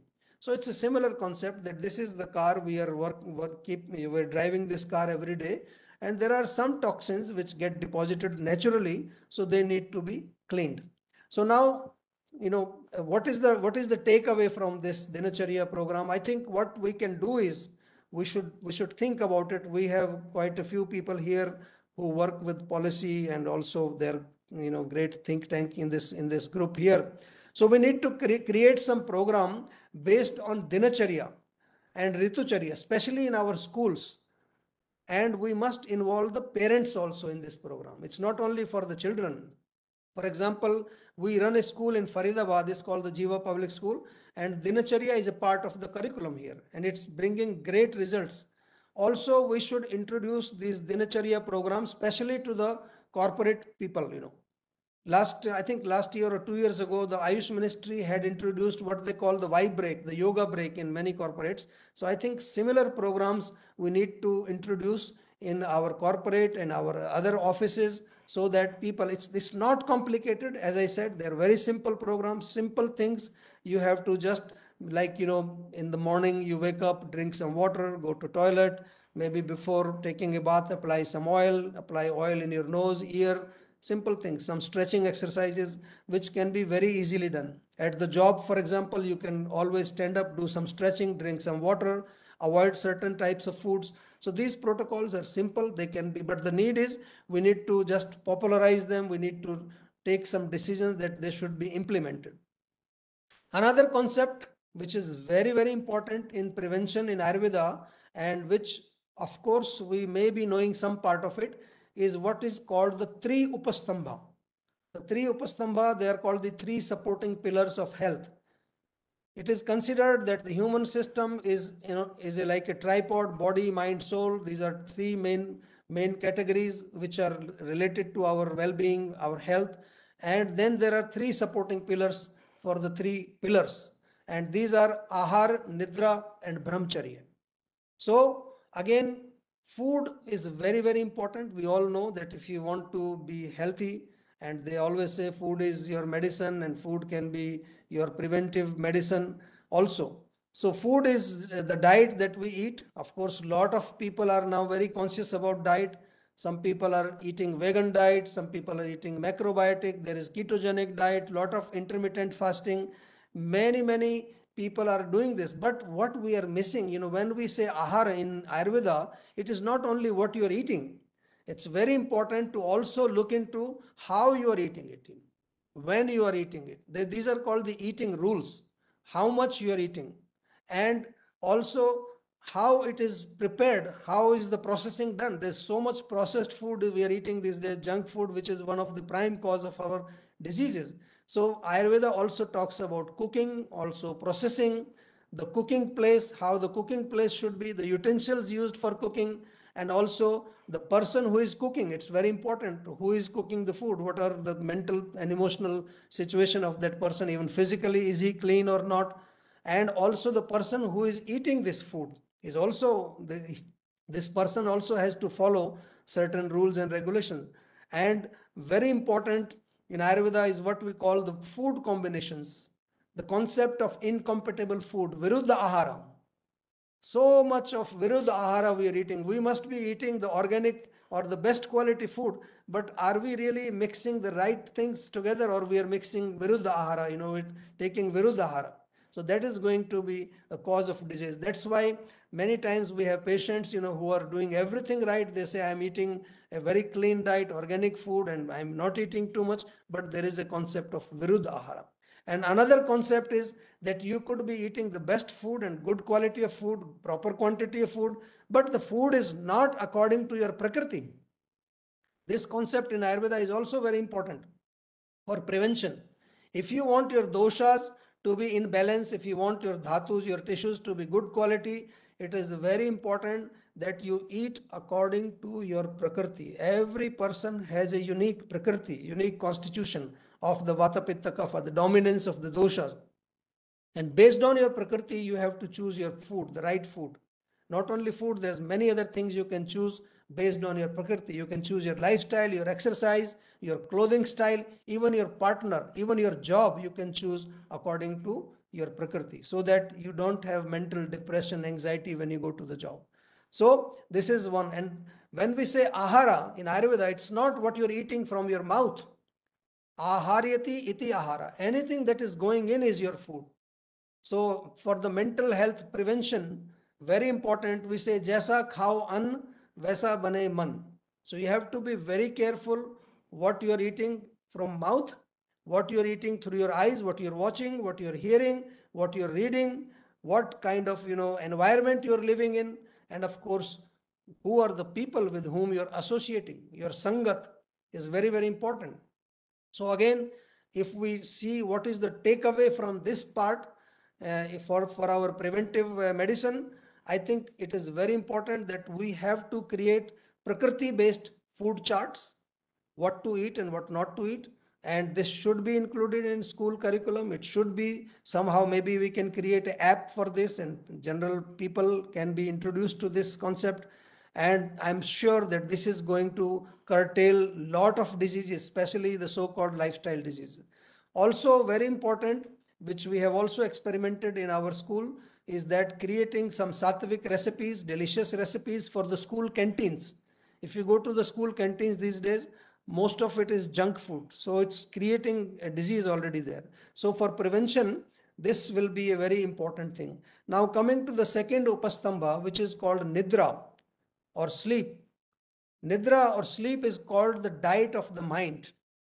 If you want mental health, good health, even for the body, sleep is very important. And now we know from modern medicine also that there are so many diseases which are caused by sleep deprivation or irregular sleeping habits. You are sleeping late in the night. Some people go to bed at 2 o'clock or 3 o'clock sometimes, and sometimes early morning. So all these things, they lead to mental disorders like anxiety, depression, delusion, so many diseases. Of course, when the mind is not healthy, when mind is not relaxed, because you're not getting good sleep, then your gut also gets disturbed. So there is a brain gut connection, and unhealthy mind will also lead to some kind of hormonal imbalances. So there is a lot of problems with sleep today, and long-term lack of sleep can also cause obesity, diabetes, hypertension, cardiovascular diseases. Now, what is the solution? Very simple. I have created a protocol, simple, like a 20-minute protocol that you can do every night. If you want to go to bed and have a nice sleep, at least fix a time for right time for going to bed. I always suggest 10 o'clock is a good time. Early to bed, early to rise, we all know this makes a person healthy, wealthy, and wise. So and at least 45 minutes before you have the time to sleep, you must switch off all your gadgets. No stimulation is required. And then what you have to do in this time, soak your feet in warm water for 10 minutes. You can, if you want, massage your feet. Of course, you can put in your room some very nice soft music, some instrumental music. You can also use some aroma. And when you go to bed, either do a 10-15 minutes meditation, or you can do a shavasana. Very nice to put you into sleep. On the side, you can put like Om chanting or some sleep music is very good. This is the thing which will make you fall asleep. You will sleep very well. Again, these kind of programs should be converted into some protocols. They should be taught to mainly to the corporate, people who have a lot of stress, or any other offices where people have stress. Remember one thing, stimulation is not relaxation. Many people, they drink alcohol in the night so that they can sleep well, or they're watching something. So this is stimulating your brain, and that's not going to help you sleep. Even if you will sleep, your sleep is not very sound and it's very disturbed. Now, third upastamba, very, very important, which often people don't pay much attention, is called brahmacharya. What is brahmacharya? What does it mean? So I translated this as not celibacy, but brahmacharya means ethical and regulated sexual indulgence. It's very important. Ethical is very, very important. Regulation is very important, because according to Ayurveda, when you are indulging in sexual activities, you are losing a very prominent tissue, dhatu, is Shukra dhatu. And Shukra dhatu is connected with all other dhatus. If you lose too much of Shukra, all dhatus, all tissues will become weakened. And of course, the most important, your ojas will be depleted. And when ojas is depleted, your mental stamina, your mental strength will be low. And most important, why brahmacharya is needed is for your spiritual well-being. You might have seen that people who take to some spiritual kind of life, when they become a sannyasi or they become, some kind of a vairagi, brahmacharya is a very prominent part of this, which means that in order to understand the absolute, it's important to, be brahmacharya, or to at least to understand, to retain your shukra dhatu, to preserve your shukra dhatu. And spiritual health, of course, is very, very important. Of course, these days, we all know that we are very much after our body and mind. But the real problem is that I am not body, I am not mind, I am the soul. And this is the purpose of human life, is to actually realize this, that I am soul, I am eternal, I am full of bliss, I am full of love. And this is a very, very important thing, because in yoga, there is a concept of avidya. Avidya is the root cause of all diseases. Our suffering is because of avidya, and the avidya is that I am this body. Avidya leads to asmita, and then it leads to raga, attachments and divergence, which is raga and dvesha. And finally, we have abhinivesha, which is called the fear of losing this body, which is the biggest disease in the world today. So now, what is the takeaway from all this description is that what I can say briefly is that you have to identify very, very importantly who you are. Your true identity is very, very important, both for prevention as well as for treatment of diseases. Because if you don't know who you are, then you are living in an identity crisis. You are actually living in avidya. And avidya here does not mean ignorance. Avidya means wrong knowledge. And your whole foundation is on this wrong knowledge, which will fall apart anyway one day. So it's like you're trying to drive a car. This is a car, but you're not situated in the driver's seat. You're sitting in the back seat and trying to drive. That's why so many people have stress. And many people, they're not even sitting inside. They're outside always, on the Facebook, on social media. So it's like you're pushing your car from the outside. So please try to understand these three upastambhas are very, very important. In brief, nutritious and easily digestible food, good sound sleep, and ethical and regulated sexual indulgence. All these are needed for preservation and prevention of health. If one of these is missing, definitely it is going to cause diseases. Another concept in Ayurveda, when we talk about prevention, is what we call the Shadvid Kriya Kal. I am not going to go into details, but I just want to explain to you that there is a beautiful description of Ayurveda, in Ayurveda, of how the diseases are manifested. Diseases are not manifested in one day. There are 6 stages. There is accumulation of doshas, then there is aggravation, then the doshas will spread to different parts. They will relocate. These 4 stages are the stages where the disease symptoms have not manifested yet. The disease has not manifested yet. So therefore, this is the window where we can come in and we can do prevention. And simple, principle here is what we call in Ayurveda is Nidan Parivarjan. If you can identify, like if you have a little bit of burning, it's not yet hyperacidity, just a little burning in your stomach. So what you can think that pitta, some fire has increased.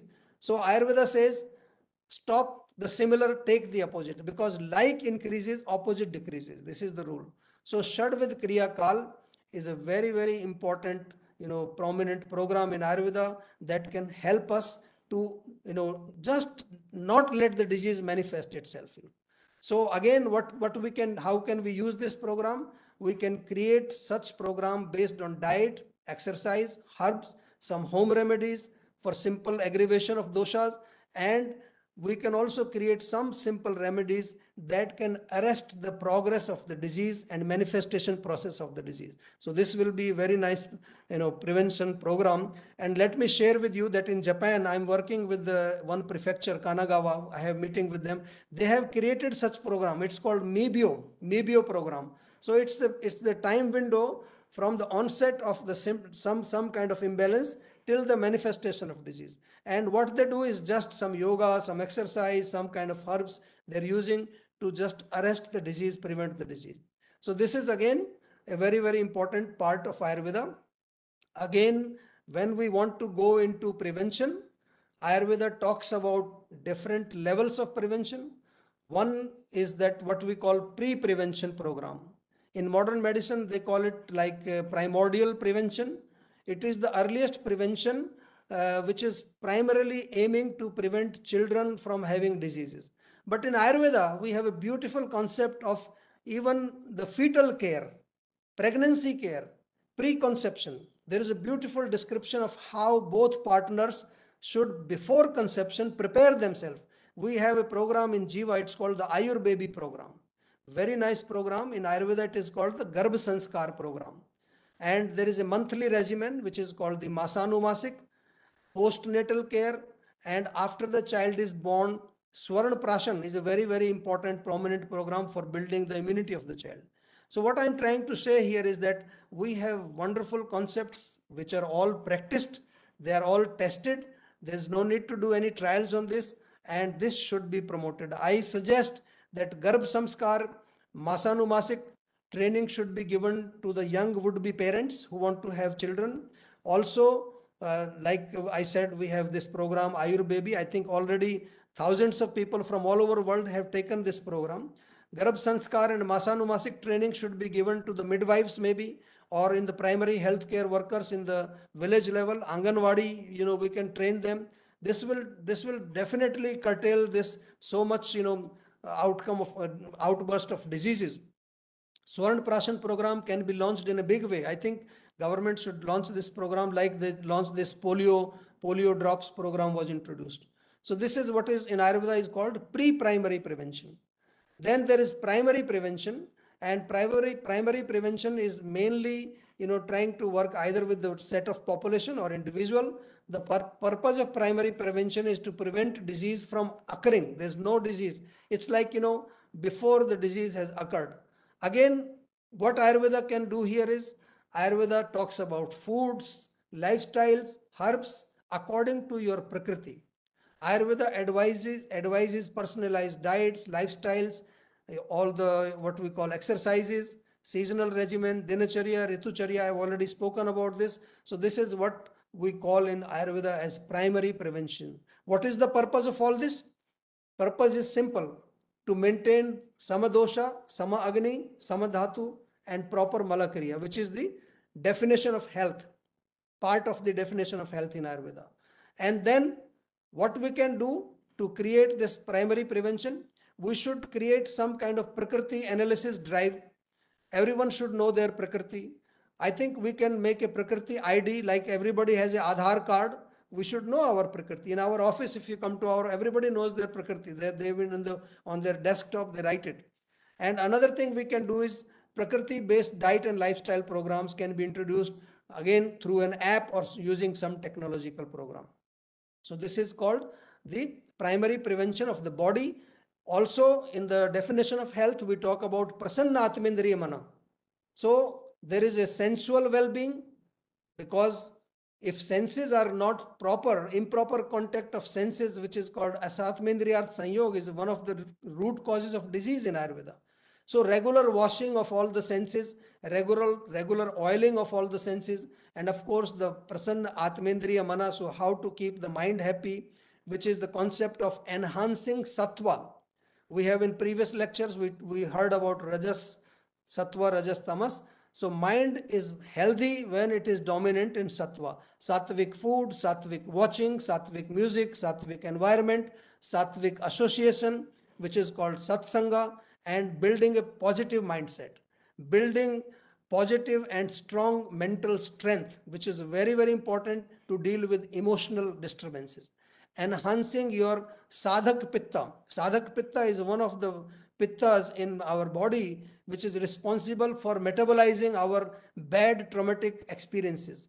So this can be done through yoga, practicing some yama, niyama, pranayama, meditation.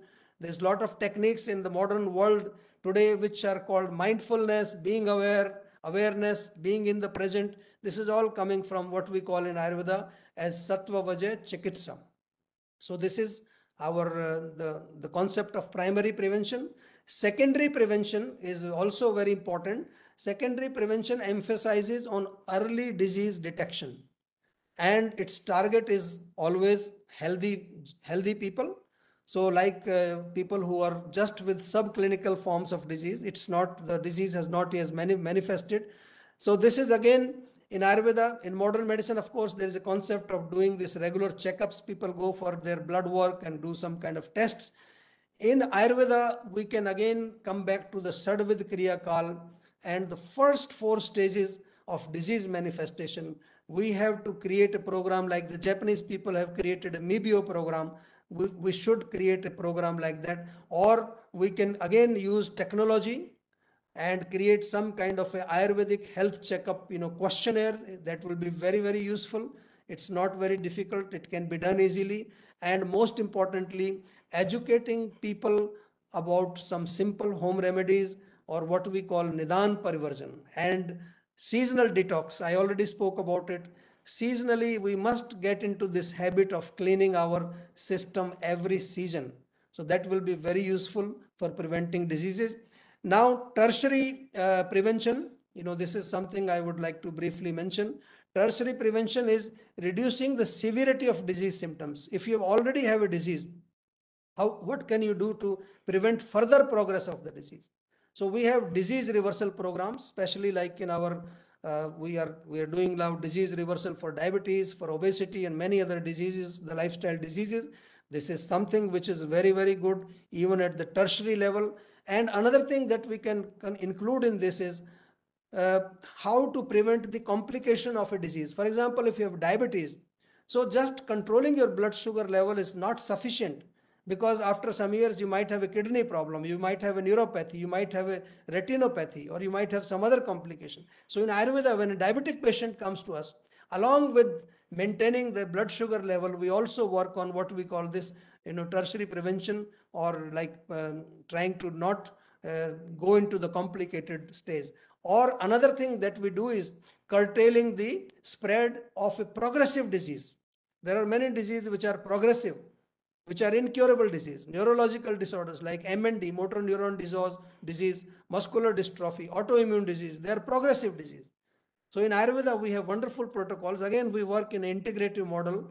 We don't stop the modern medicines, but we do an integrative approach, some complementary supportive treatments to curtail the progress of the disease.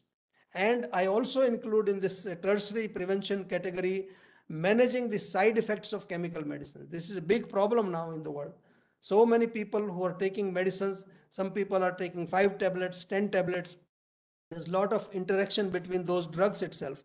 Many people who are undergoing chemotherapy or other type of serious problem therapies, they have some side effects of that. So that's where Ayurveda can step in, come in.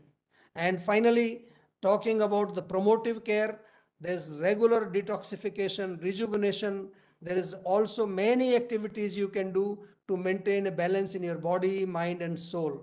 And after the pandemic, this thing has become very popular. So many people are coming from all over the world.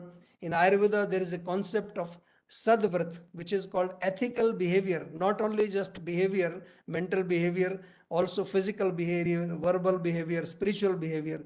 And one concept is Achara Rasayan, your behavioral rejuvenation. That if you behave in a particular good way, then automatically you are prevented from diseases. So this is how we talk about this tertiary. And just briefly mentioning about predictive medicine, which was not covered in this. Predictive medicine can be done with Prakriti very well. If you are a particular type of like a Vata Prakriti, we can definitely predict what kind of disease you will have, or Pitta Prakriti. There's a lot of work already being done in this area in what is called the Ayurgenomics, where they have done a lot of studies with genomes and connecting with Ayurvedic Prakriti. I think some papers have already been published. And lastly, just to mention, because this subject of this conference is holistic well-being for the world, and holistic well-being is incomplete without spiritual well-being, because I already told you that I am not the body, I am not the mind, I am the soul. So if I am suffering and my body is healthy and my mind is happy, that doesn't complete the program. So spiritual well-being is very nicely described in Ayurveda. In fact, often I ask people that why do you want to be healthy? People have no answer. Most people, they want to be healthy so that they can become unhealthy again. Means they want to be healthy so that they can eat more, they can drink more, they can party more, they can enjoy more and fall sick again. That is not the purpose of becoming healthy. Ayurveda says, dharmartha kamokshanam arogyam moolam. Why should we become healthy? So that we can carry out the 4 pursuits of life: dharma, artha, kama, and moksha, which means we can understand the real purpose of life. I can understand my real identity. I can understand the connectivity of my identity, my soul, with other souls, with environment, and with the super soul, and not only live healthy and happy in this world, also parloka.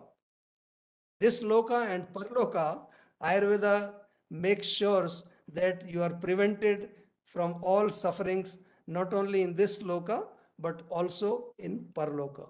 So this is the brief, Ayurvedic foundation of prevention. And I think, as I mentioned, some takeaways during my talk, we should be definitely working on some protocols which are very simple, very easy to practice, and they're very effective. I, on my personal level, have been doing this in many countries. I have created some small programs, and I can show you many people who come to me and they say, you have changed my life. And it's not something big, very small thing. So I think we should start this in our country. We are also working in India in many states, but I think we need to do something at the government level and at different levels. Thank you very much. And once again, very lot of thank you for inviting me and giving me opportunity to share my views. Namaste. Thank you.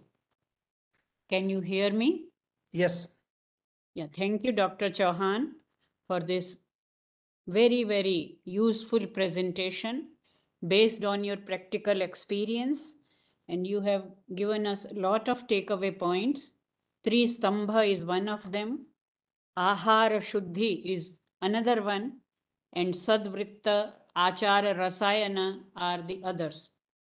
As you said, Jaisa khaoge anna vaisa banega man. This has been elaborated in the Upanishads. Annamayam hi somya manah. So this originated in the Upanishads actually.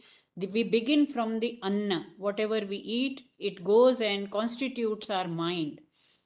And similarly, you said the yoga and Ayurveda combined, they can be beneficial for this loka and paraloka. And Ayurveda itself says, Tasya ayushah punyatamo vedo veda vidam matah वक्ष्यते यन मनुष्याणाम लोकयोर उभयोर हितम. दोनों लोकों के लिए यह हितकारी है. This is beneficial for life in this world and also for the other worldly pursuits that human beings have.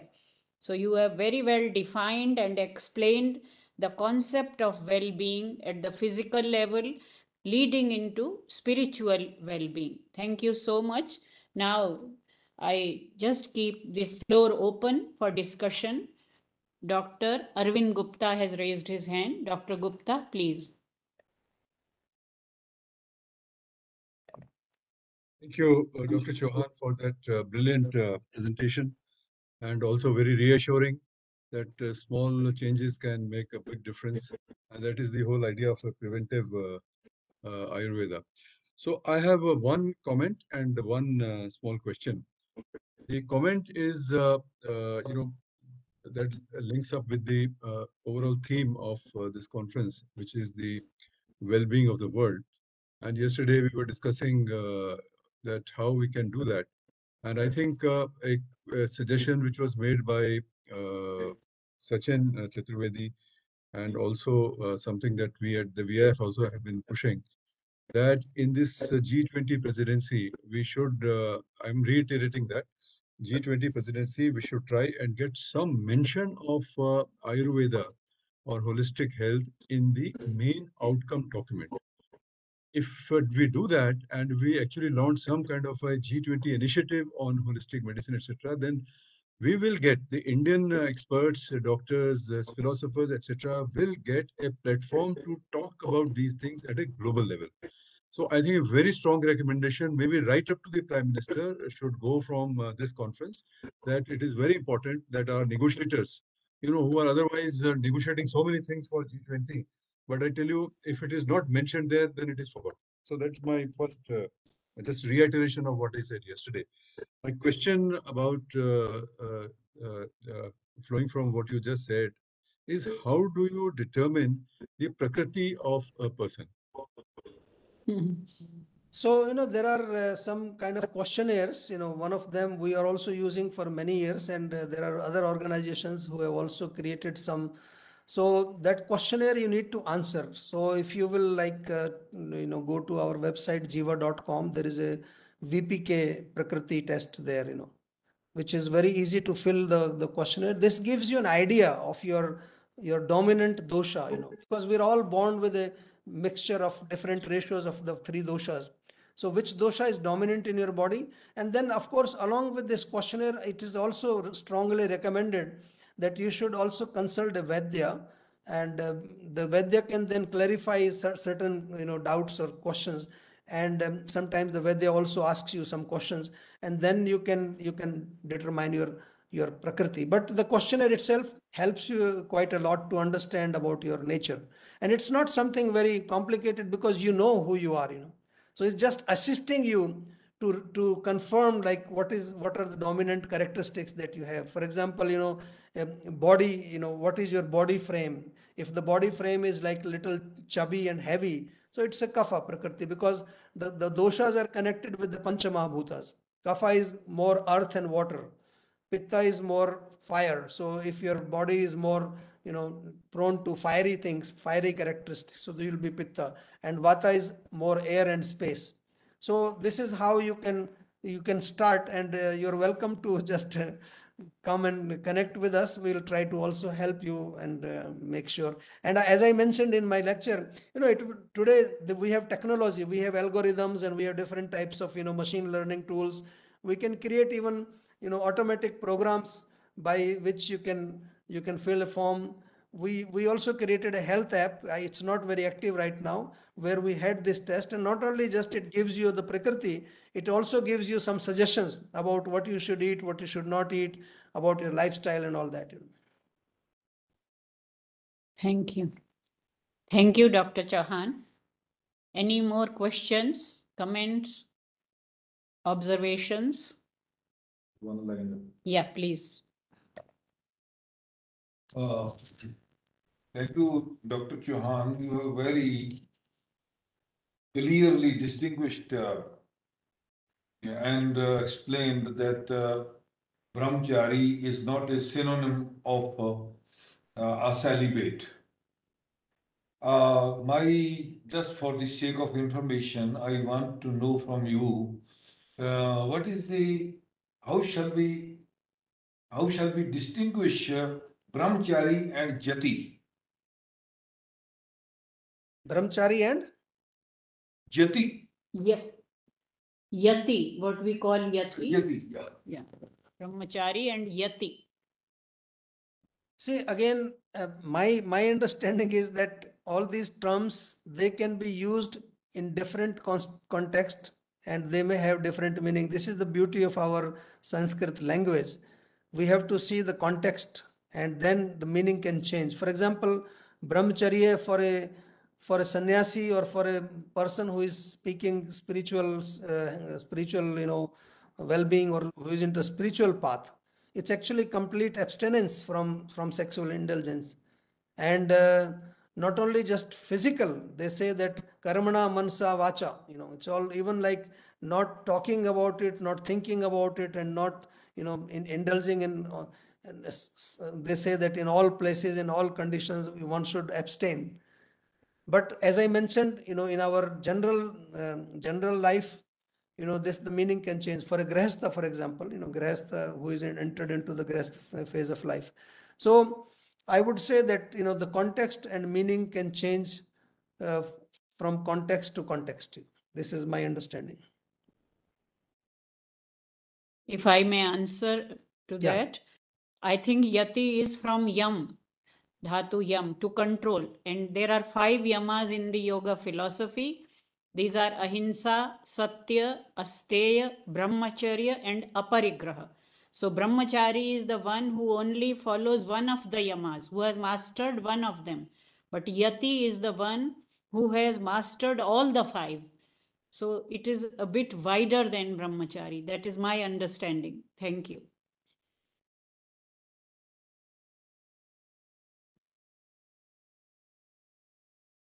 Any more observations or comments, please?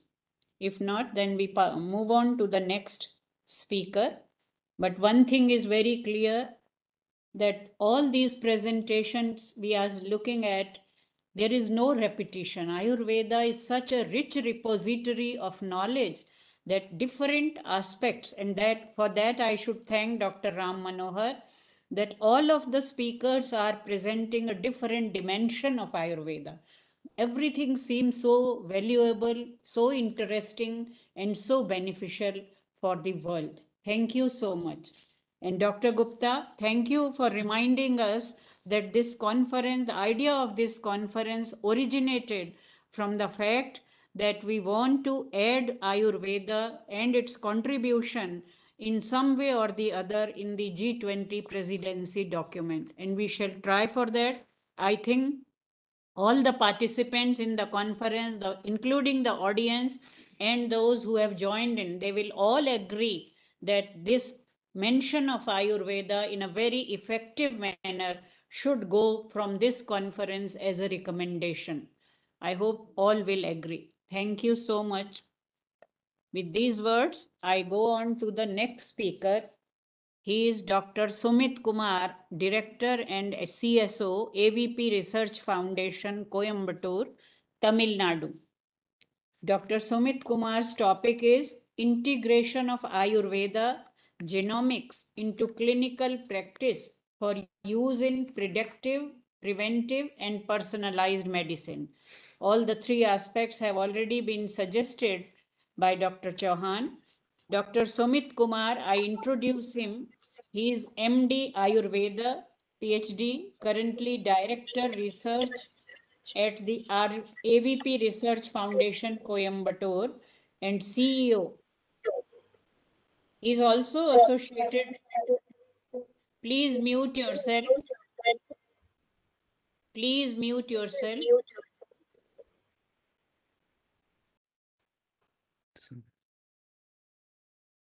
Primary area of research for Dr. Sumit Kumar includes clinical research and reverse pharmacology in Ayurveda. Having completed his postgraduate degree in Dravya Guna, the Department of Molecular Biology at University of Latvia, 2. Understanding and elucidating molecular mechanism behind Ayurveda based formulation in the field of chronic diabetic wound healing. He is also involved in research in the field of rare genetic disorder, Duchenne muscular dystrophy, and working as co-investigator in this project with the University of Milan and Ayush.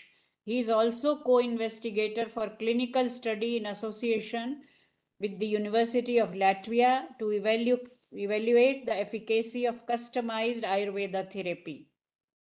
Working as a principal investigator, COVID research on moderate to severe patients along Stanley Medical College, Chennai, and PSG Medical College, Coimbatore, funded by Ayush.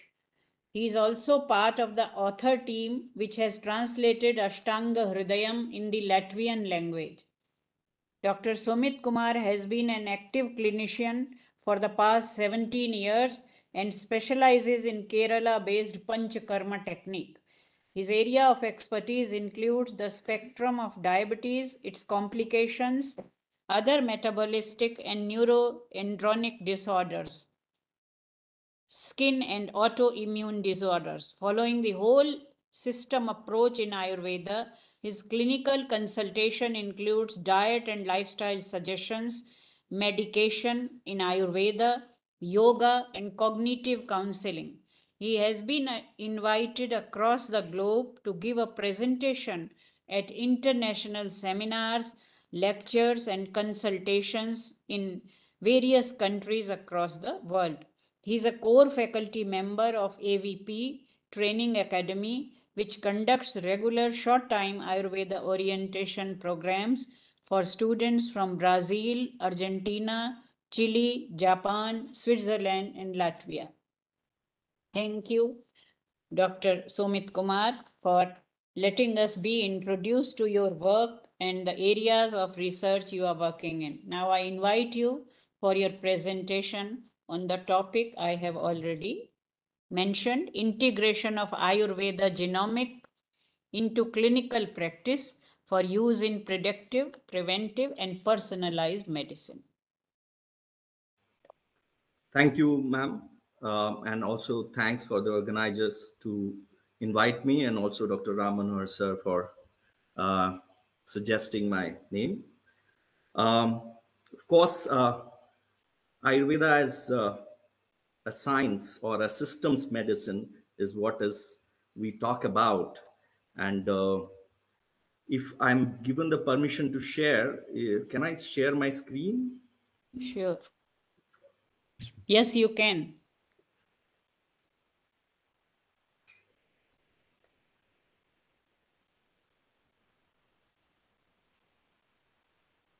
Is my screen shared, ma'am? Yes, yes, please, you can. Isko unmute karo.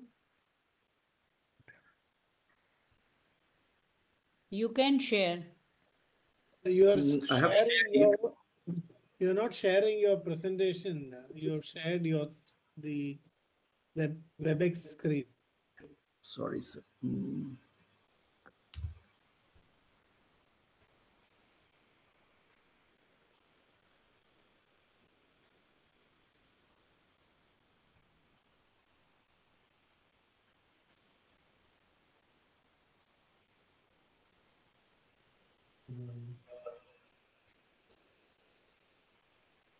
Can you help?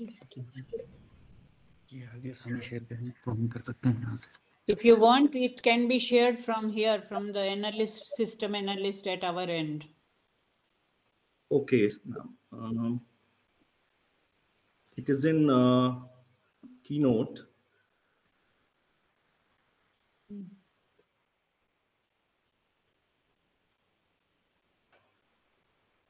May I send as a PDF? Yes, yes, you may, please. Share Keynote in window, not full screen, then you can easily share it. Okay, ma'am. Okay, sir. Window.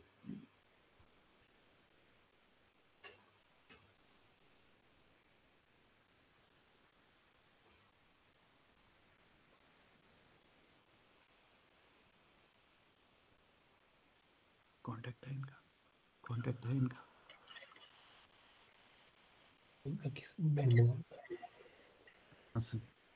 Something is blocking, sir. I think, I don't know. Somehow not aligned.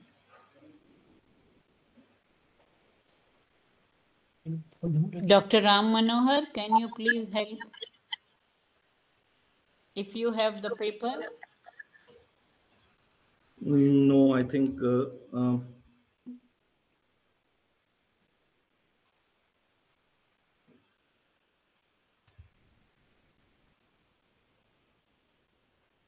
Ma'am, if he shares the PPT to ARO at IIAS, then it could be. Yeah, that's what we suggested. That's what we suggested. Sir, I have shared an email ID. Can you share your PPT to that email ID?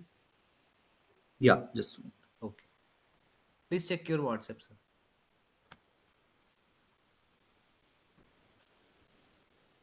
आ गया आपके पास आएगा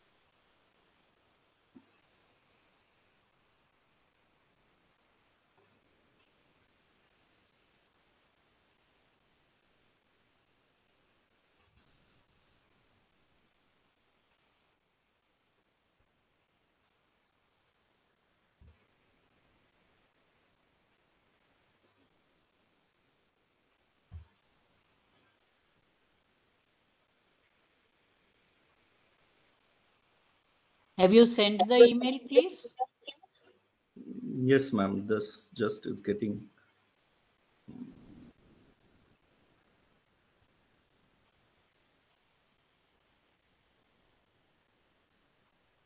It's sent. If you can just look at that arrow thing. Please check.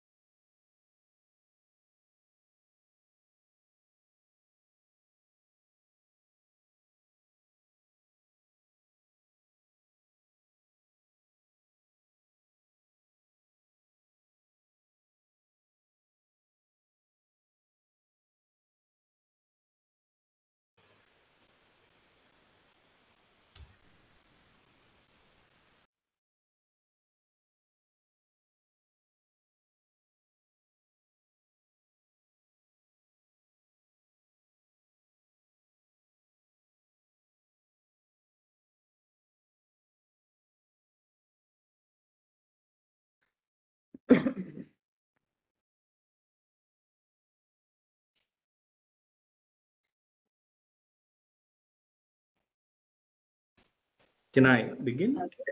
Yeah, it has Yeah. reached us. Thank you. Sorry for this technological glitch.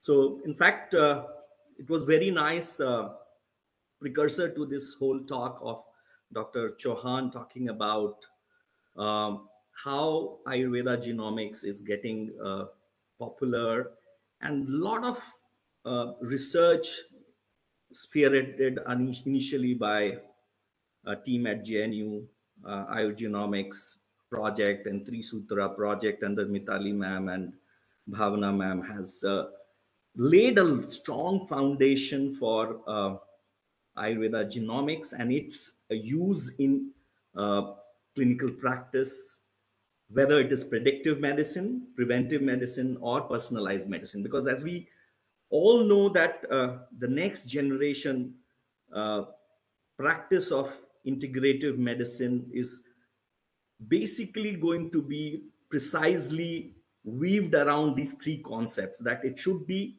first predictive, then preventive, and also personalized. Even when we talk about predictive or preventive medicine, the core idea is how do we personalize? Because one pill being answer to any genotype or phenotype of a disease may not be true.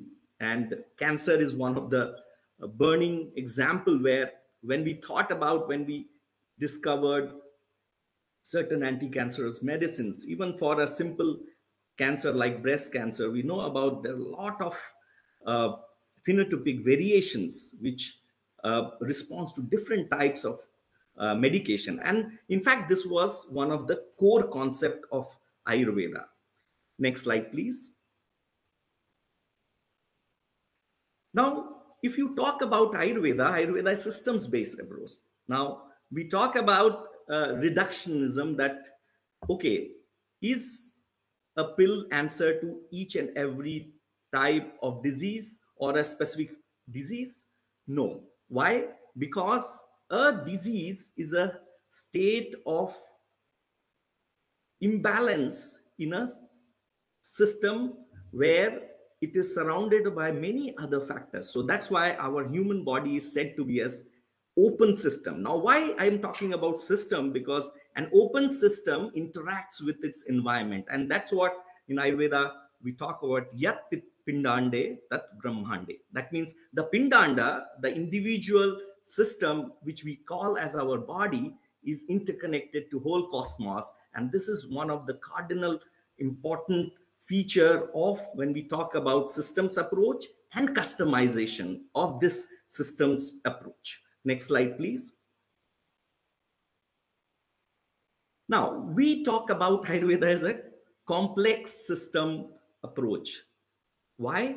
Because there are many factors which interacts with your human body. So whenever you are trying to predict or prevent or personalize a medicine for a person, you have to take a complex environment around it. Why? Because the climate impacts it, the flora and fauna around impacts it, that place. In fact, in Ayurveda, there are 10 factors which impacts it: dusham, desham, balam, kalam, analam, prakritim, vayam, sattvam, satmyam, ahara, avastascha. So there are 10 level of interactions which happens with your human body, which creates a complex web of activity and disease response. So when you talk about management or prevention of a disease in a human body, you have to take a lot of other factors which interacts with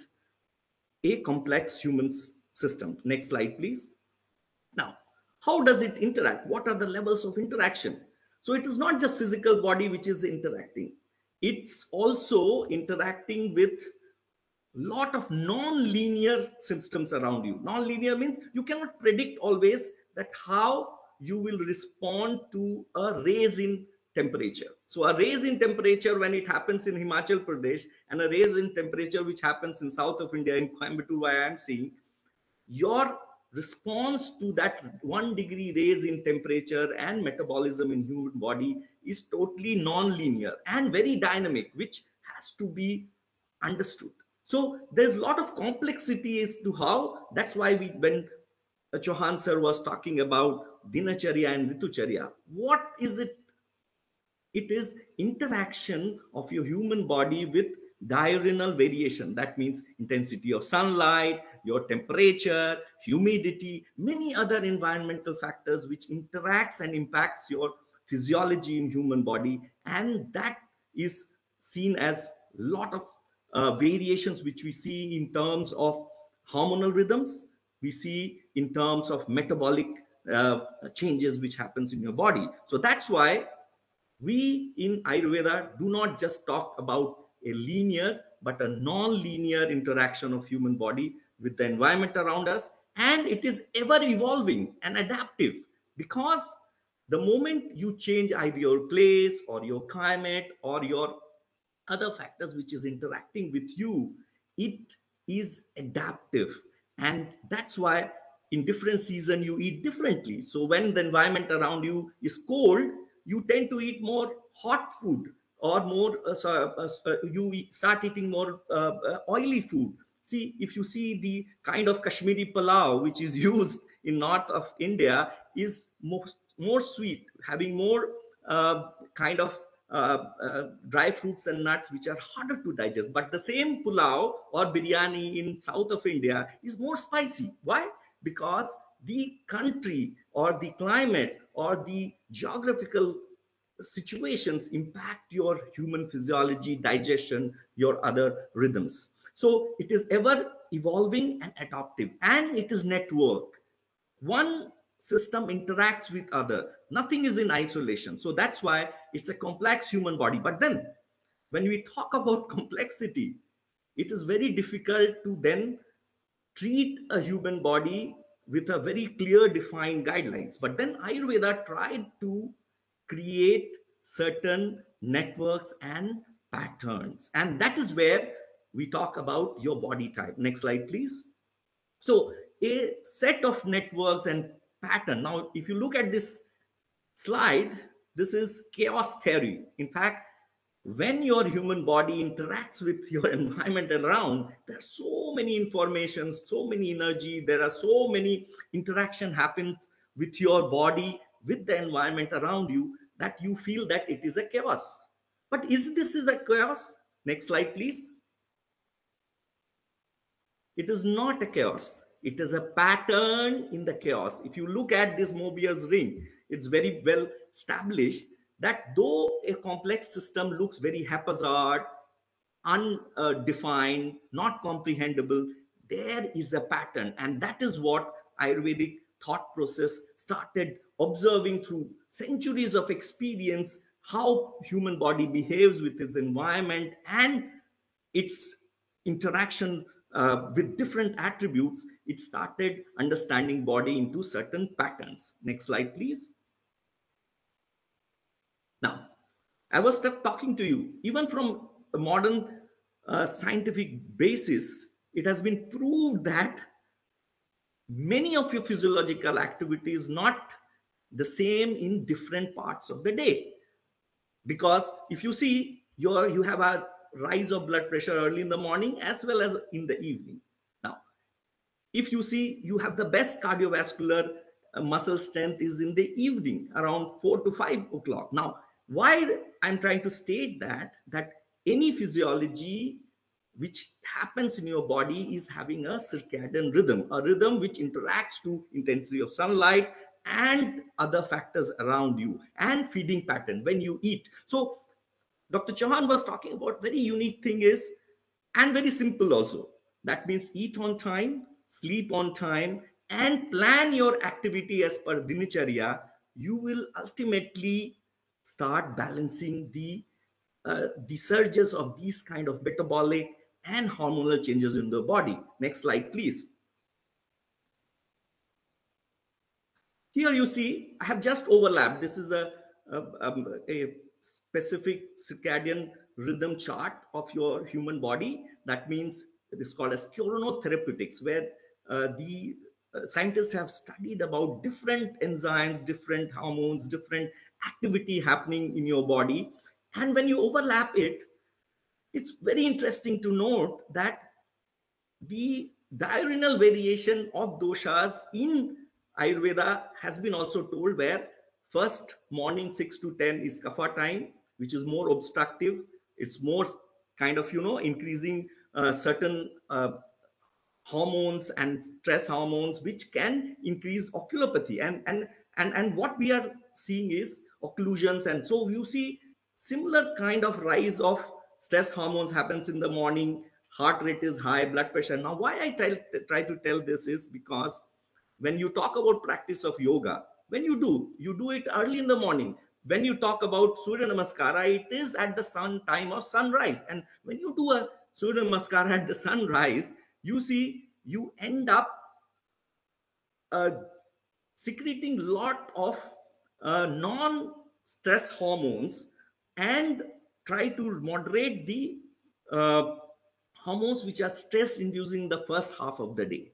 And if you do a Surya Namaskar at the sunrise, then only you optimize the benefit. But if you start doing Surya Namaskar at 8 o'clock, where already your blood pressure and heart rate is very high, your stress hormones are high, you don't get the benefit. So it's very important that the science aligns with the traditional regime of Dinacharya and Ritucharya. Is also very important, that how do we communicate to our people who listens to this in a proper validated way. So what we require is this traditional knowledge system has to be aligned with this scientific validation and be catered as a curriculum or as a integrated syllabus where we see and we teach this kind of correlations. Thank you.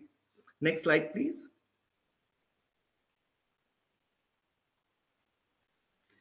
This is a very unique, very interesting research done by a Israeli scientist, where what they have done is they have basically studied different stress hormones and different hormones and growth hormones and metabolites throughout the year. If you see, all the factors, they are not same throughout the year in each month. It changes.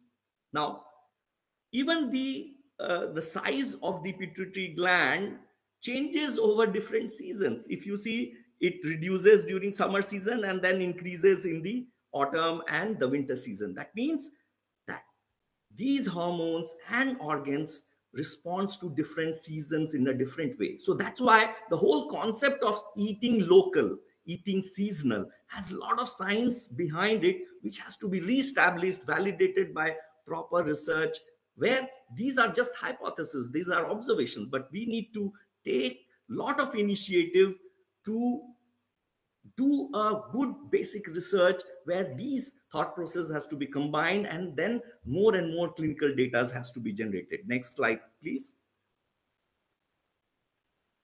So what is Ayurveda genomics? So we talk about today that anything in human body is becoming molecular, and so was Ayurveda talking about 5 elements. It was quite interesting to see that the whole DNA and RNA mechanism, which guides all and every activity of your body, they are blueprint of your human body, are basically based on 5 nucleotides: adenine, guanine, thymine, cytosine, and uracil, which is in mRNA. It also talks about 5 basic nucleotides which can create the blueprint of your human body. We also talk about 5 elements which has a specific energy, a mass, and information. So this is a very unique area, an interesting area of understanding as to where people need to talk about matter, energy, and information. So there is a triad which is coming up where we talk about how matter and energy can create information, and Mahabhuta concept is a very unique example of that matter, energy, information system. And based on the permutation and combination of this 5 element, we talk about 3 basic distinct subtype of body, that is Vata, Pitta, Kapha, or entity, not body, functional unit. And based on this, your human body gets consolidated, and then the dhatus, more and more physical form is called dhatus, and from dhatus their different organ comes. So in Ayurveda, there is a very clear molecular understanding of connection between 5 elements to the dhatus, the tissues, and then tissues to the organ.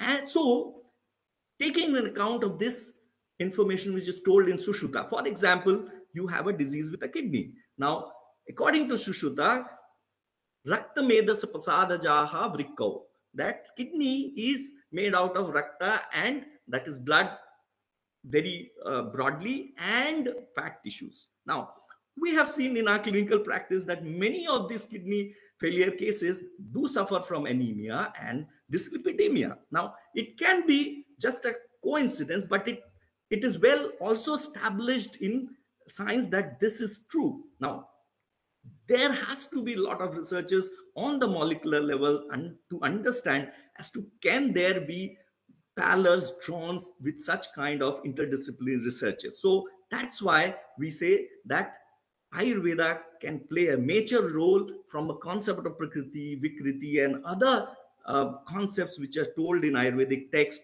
to create a new stream of personalized medicine based on Ayurvedic thought process. Next slide, please.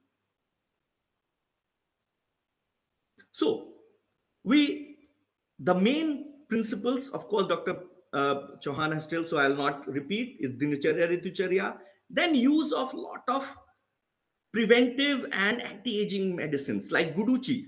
See, Guduchi is, when we say one of the best rasayanas or medha rasayanas told in Ayurvedic text, Guduchi, Yashti Madhu, Brahmi, Sankha Pushpi. These are 4 basic medha rasayana. Not only medha rasayana just told in terms of only improving the memory, but medha, as our interpretation, broader interpretation is also the cellular information. The nucleus has the information or blueprint of the whole cell. So senescence or the longevity of the cells can also be impacted by these kind of herbs. So Guruji not only improves your memory, but also the quality of the genomic material which is in the cells, and also improves the lifespan. So there are researches done on Guruji's anti-aging activity also, or one of the components of Triphala like Amalaki Rasayanam has been talked about, where it not only elongates telomere or has epigenetic modulation, but also it improves the overall longevity and health of human beings. So such kind of researches have to be promoted, and then we have to create more evidence base for these all research, these all herbs. Next slide, please. So this is from Bhavana ma'am's kind of one of the publications which talks about what should be the metrics of predictive, preventive, and personalized medicine. And we talk about very important thing is, even Dr. Chauhan talked about, is fetal nutrition. So fetal nutrition plays a very important role in how the child would have a life expectancy, because it is proven that people with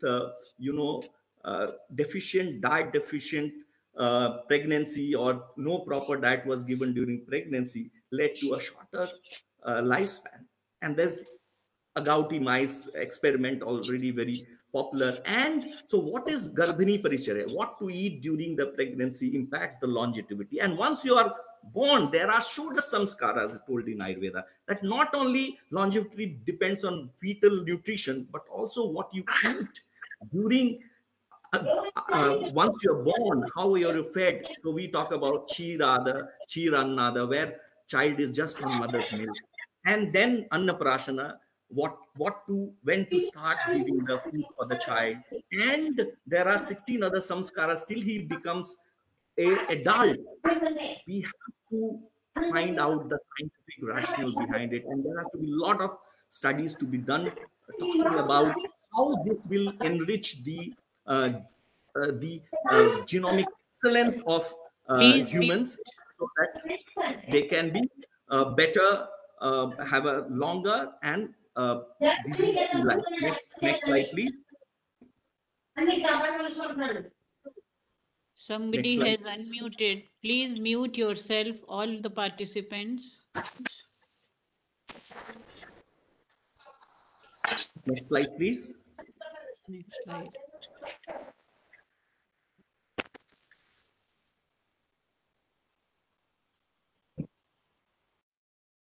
Next slide. Yeah. So when I was talking about that, what was Ayurveda's program for predictive health? So when we talk about, we are a very complex network of information, different physiology, different anatomical features. There has to be some clustering mechanism. There has to be some kind of clusters being made.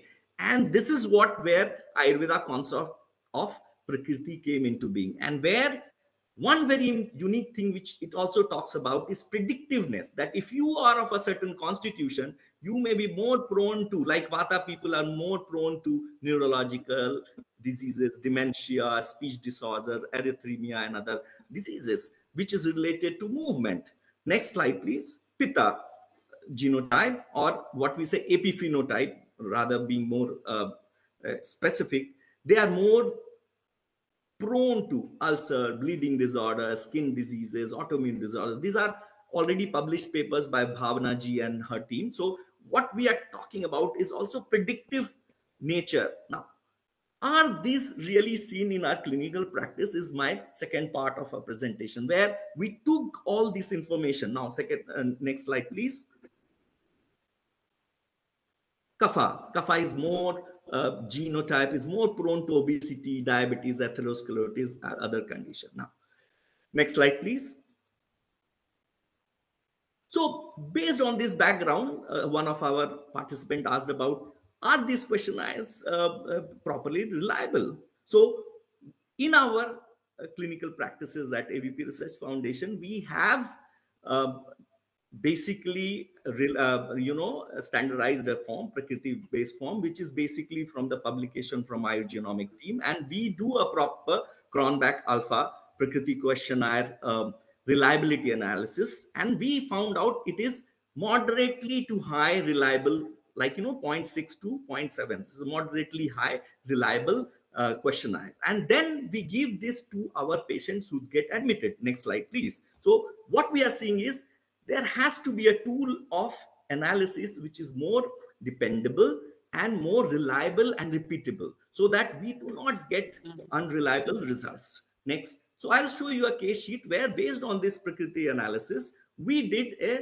a further analysis on a Quist-Wallace scale, where we found out that based on this questionnaire, suppose we take there are 3 Prakritis with 100 odd questions, and then we do a statistical analysis as to, we found out that this particular case is Pitta Kapha, but Pitta Kapha is non-statistically different. That means Dvidoshaja. So in Ayurveda, there is a very unique concept of Sreshta Nindya Dvidoshaja. Dvidoshaja Prakriti, sometimes when the 2 doshas are equally statistically predominant, they may be tend to more kind of diseases than other subtype. And then what kind of diseases? Like I told you, if Kapha and Pitta, that means diseases related to metabolism, basically fat metabolism and another thing, and Pitta basically related to Rakta Dhatu, liver, and all other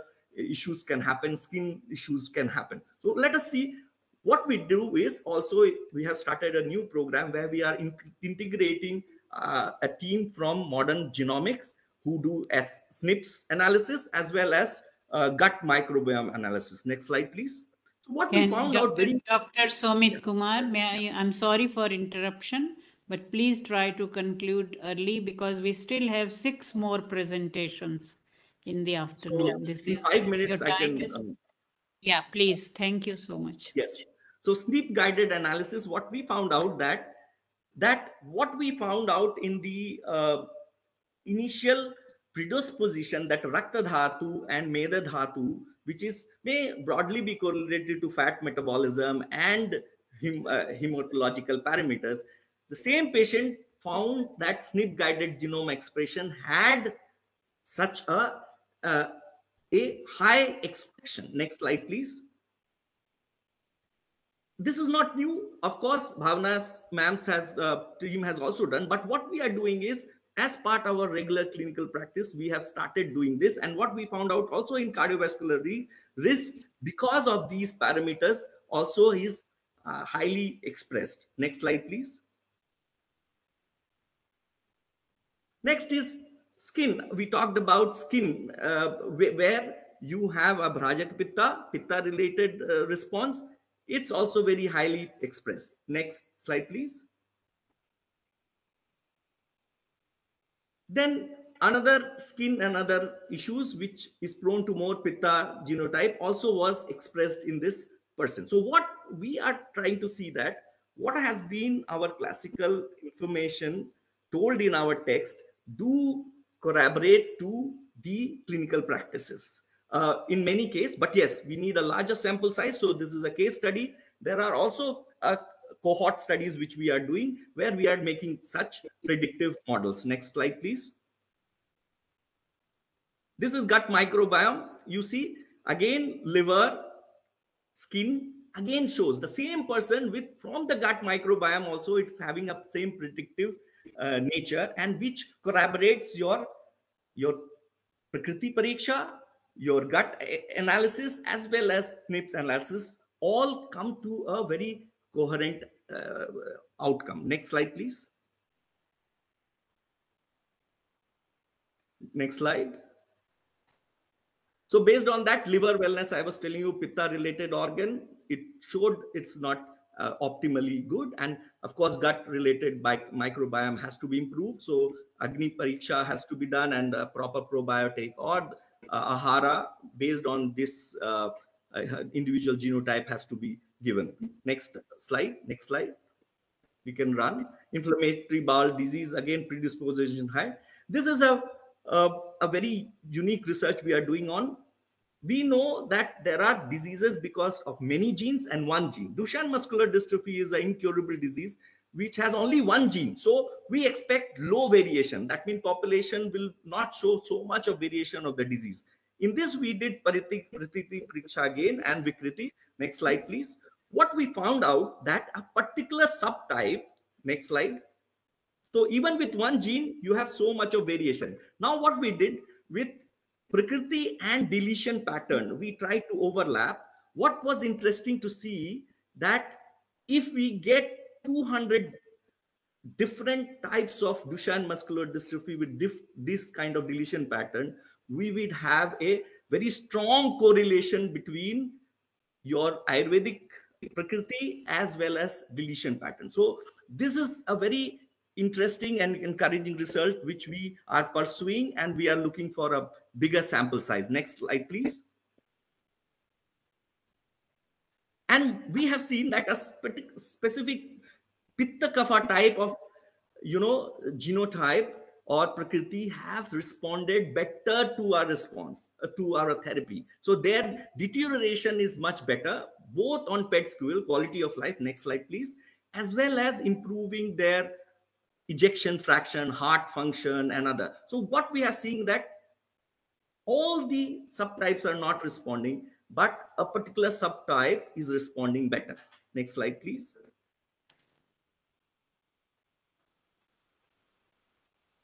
Next slide.